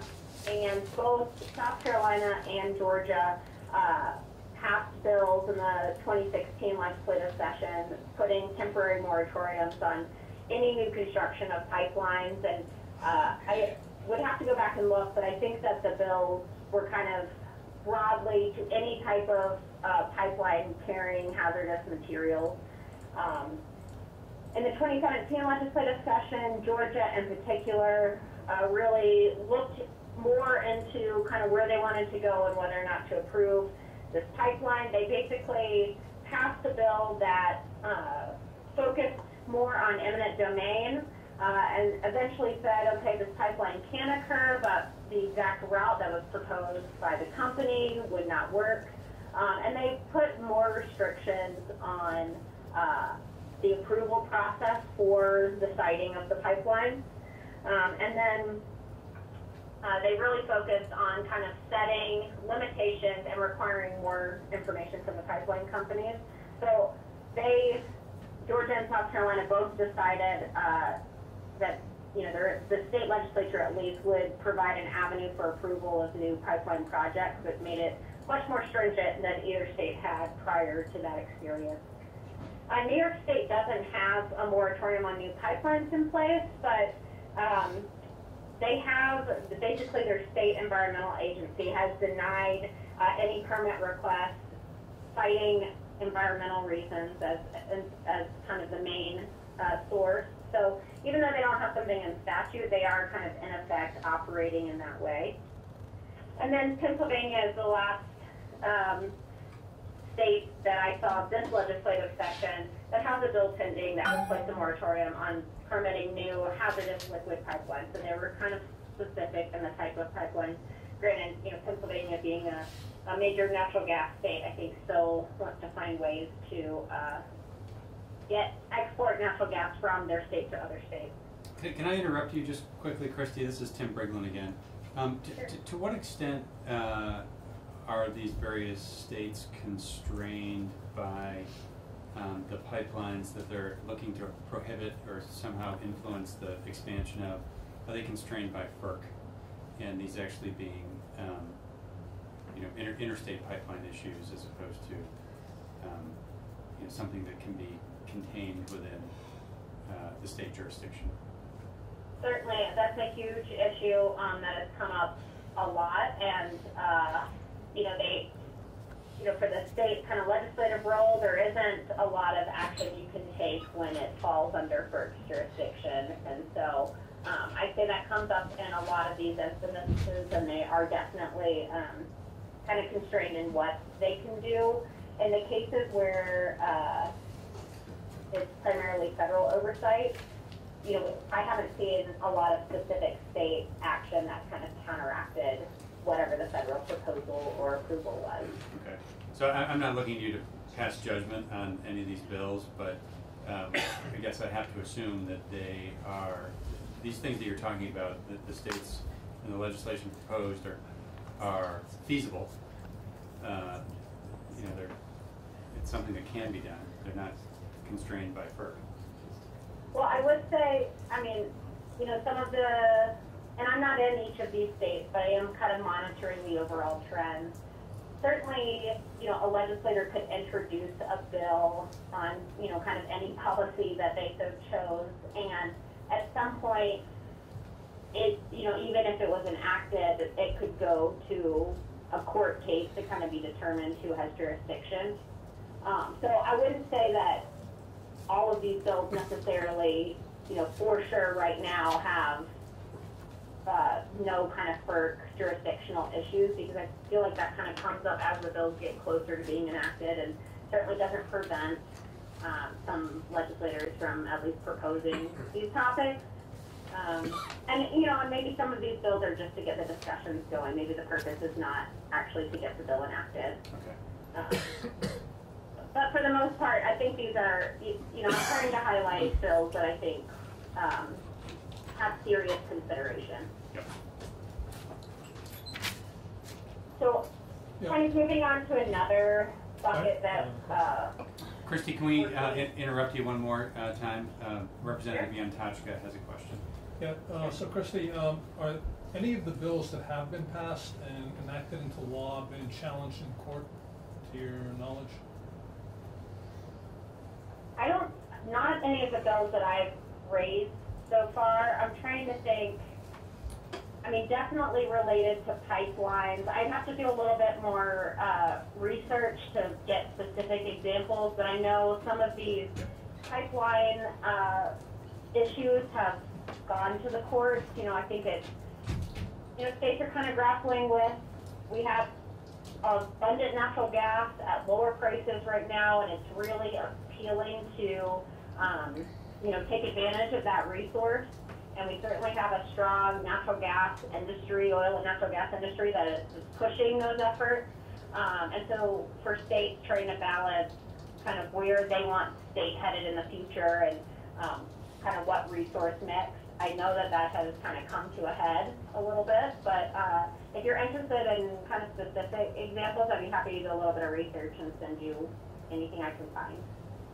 Okay, thank you.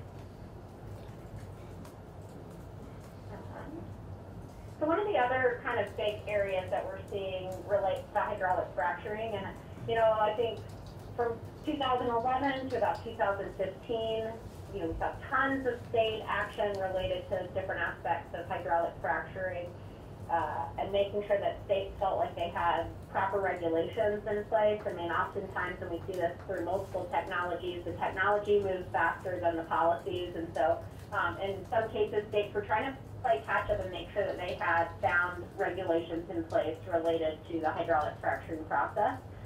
And since 2015, it's been a little bit quieter in the number of bills and the types of bills that we're seeing across the country related specifically to hydraulic fracturing. What's kind of interesting this legislative session is now we're seeing that boost again of limiting certain aspects of hydraulic fracturing or the drilling process, or just outright bans on hydraulic fracturing. And I think that plays into the state efforts looking kind of into the future and longer kind of clean energy goals for the state, and not seeing as much of a role for oil and gas in that. So just of interest, 9 states so far have proposed bills that would limit aspects of hydraulic fracturing, which is certainly an increase over the last several years. And then one other kind of item to point out, we're seeing lots of other kind of prohibitions related to fossil fuel development. California has a measure that would limit fossil fuel production on public lands in particular. Connecticut has a couple bills that are under consideration that really focus on protecting the consumer, and they prohibit any type of surcharge on a customer's bill if it relates to the expansion of pipeline activity. And I think those types of measures we may see more of, kind of the consumer protection role.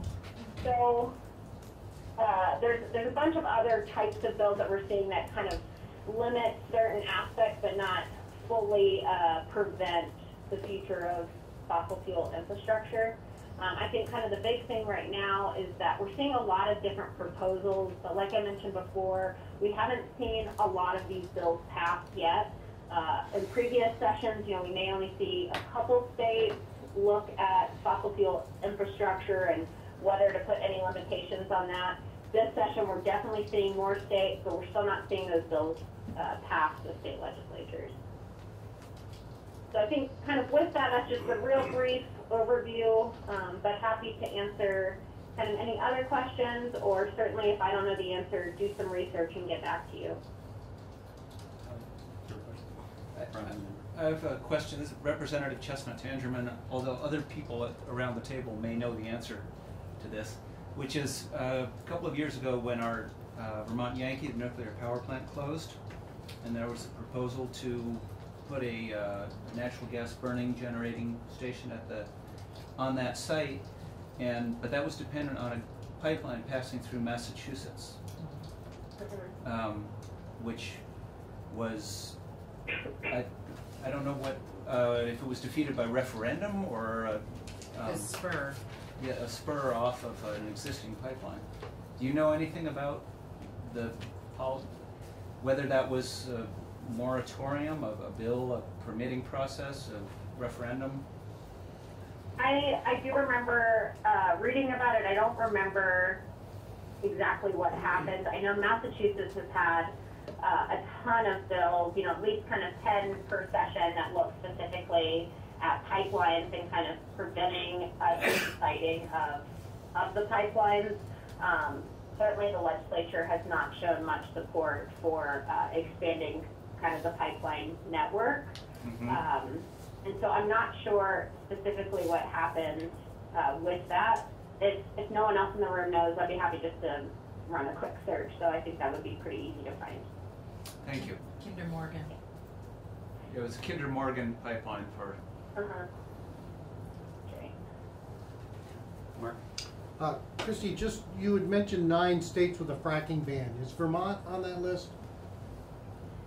So there's not any state that has a ban in place. That was just states that considered legislation this session. So I don't think Vermont's on that. I think Vermont does have a ban on it. Because we do have a fracking ban. You have a ban already in place.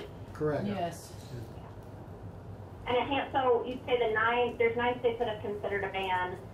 this session, but then there's another 5 or so states that already have a ban in place. So, it's pretty substantial. Granted, there's a couple states that don't have any oil and gas development, so it's, more just kind of a signal of the support that they're providing. But I think in most cases, the oil and gas industry is pretty active in the state, so it is sort of a big measure. So again, that was 9 that are considering it and 5 that have it currently? I think so. I could Okay. double check Well, that's fine. if I remember correctly, but it is around a handful of states have bans already in place. Oh, thank you. And Vermont's one of those that doesn't really have any oil and gas production anyway, so. There we know. Resources. Any other questions for Christy?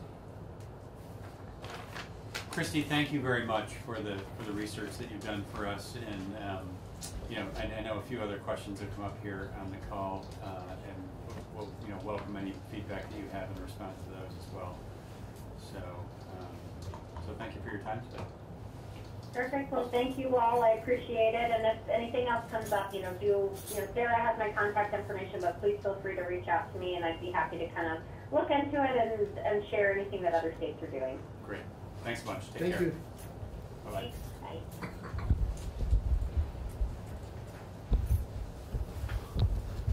Too early to call Rona, Sarah? What do you think? You can try.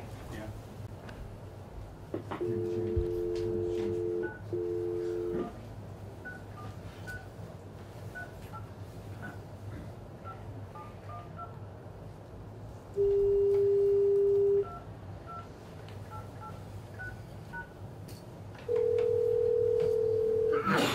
Bush?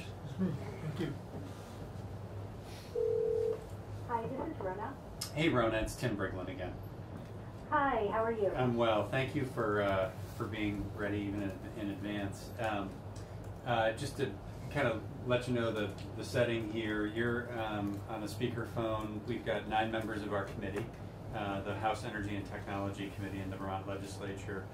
We've got another handful of people in the room who are interested listeners in on the testimony.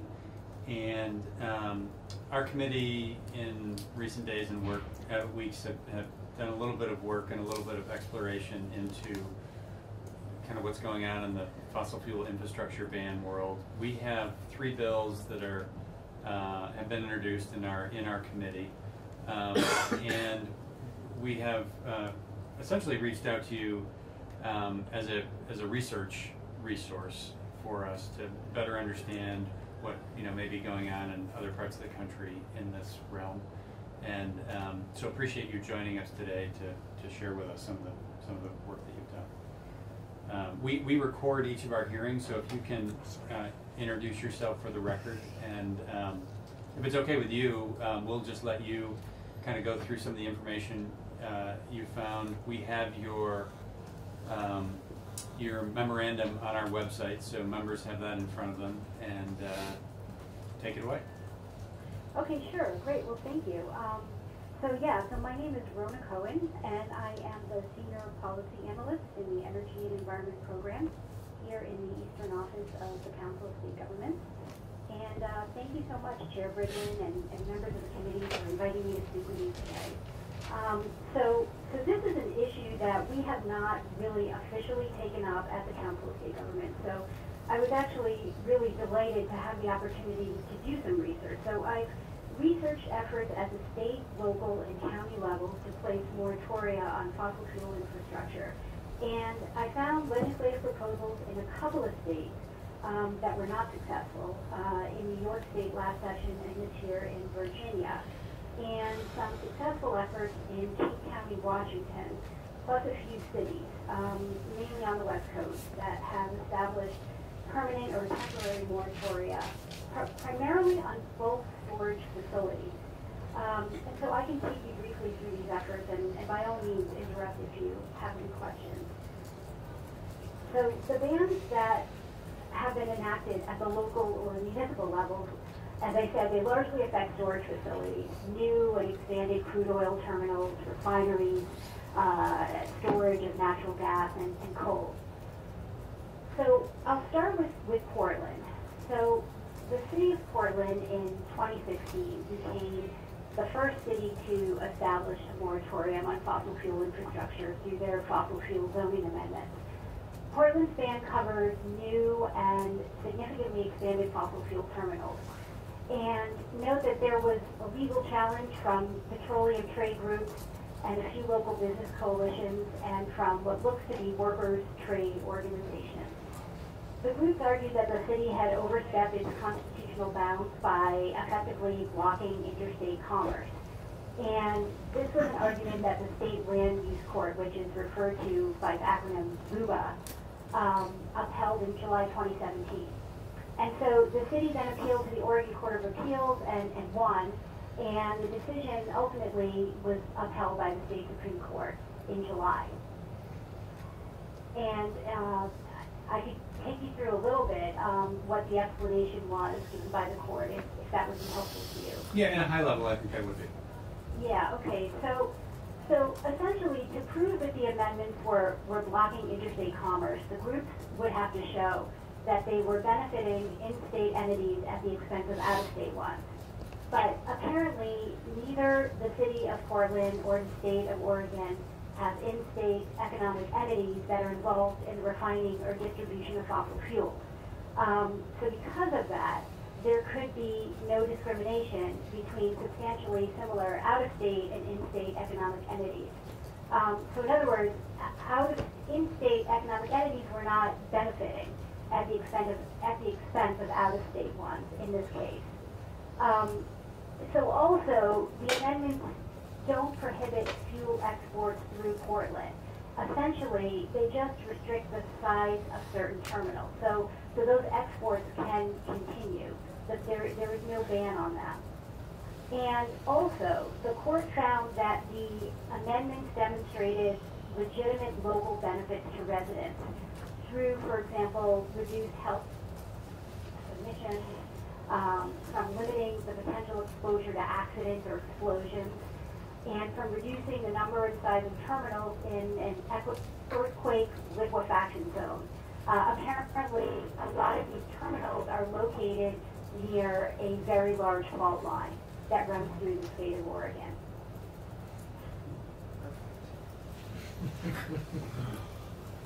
Probably something you don't have to deal with in Vermont. Not that we know, every 500 years or so, but yeah.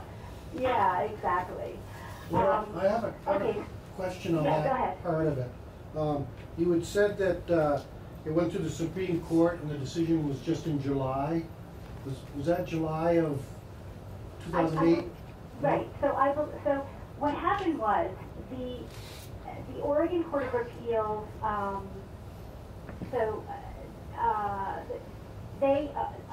They moved in favor of the city, and I believe that was in July of 2018. I have to double check that, but I'm pretty sure it was. And then the state Supreme Court apparently decided not to take up the case. Okay, so in that length of time, so you said from 2016 to 2018, were they still allowed to expand that infrastructure, or no? You know, that's a good question. I'll have to check on that and find out for you. Okay. I'll get back to you on that. Thank you. Yeah, sure. Okay, so Baltimore is the other city that enacted a similar moratorium to Portland. So the city enacted an last year that amended the city's zoning code to prohibit new or expanded crude oil terminals. And I've been searching, but I have not been able to find any legal challenges to that ordinance.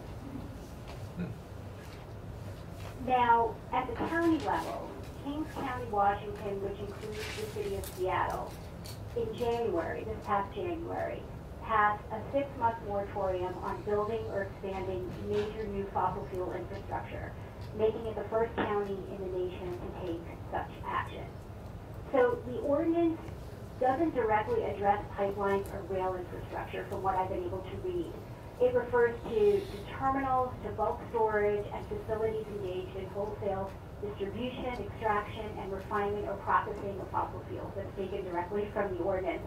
And so during the moratorium, officials are directed to study existing fossil fuel infrastructure. I believe that they were required within 60 days of passage of the ordinance to have a public hearing.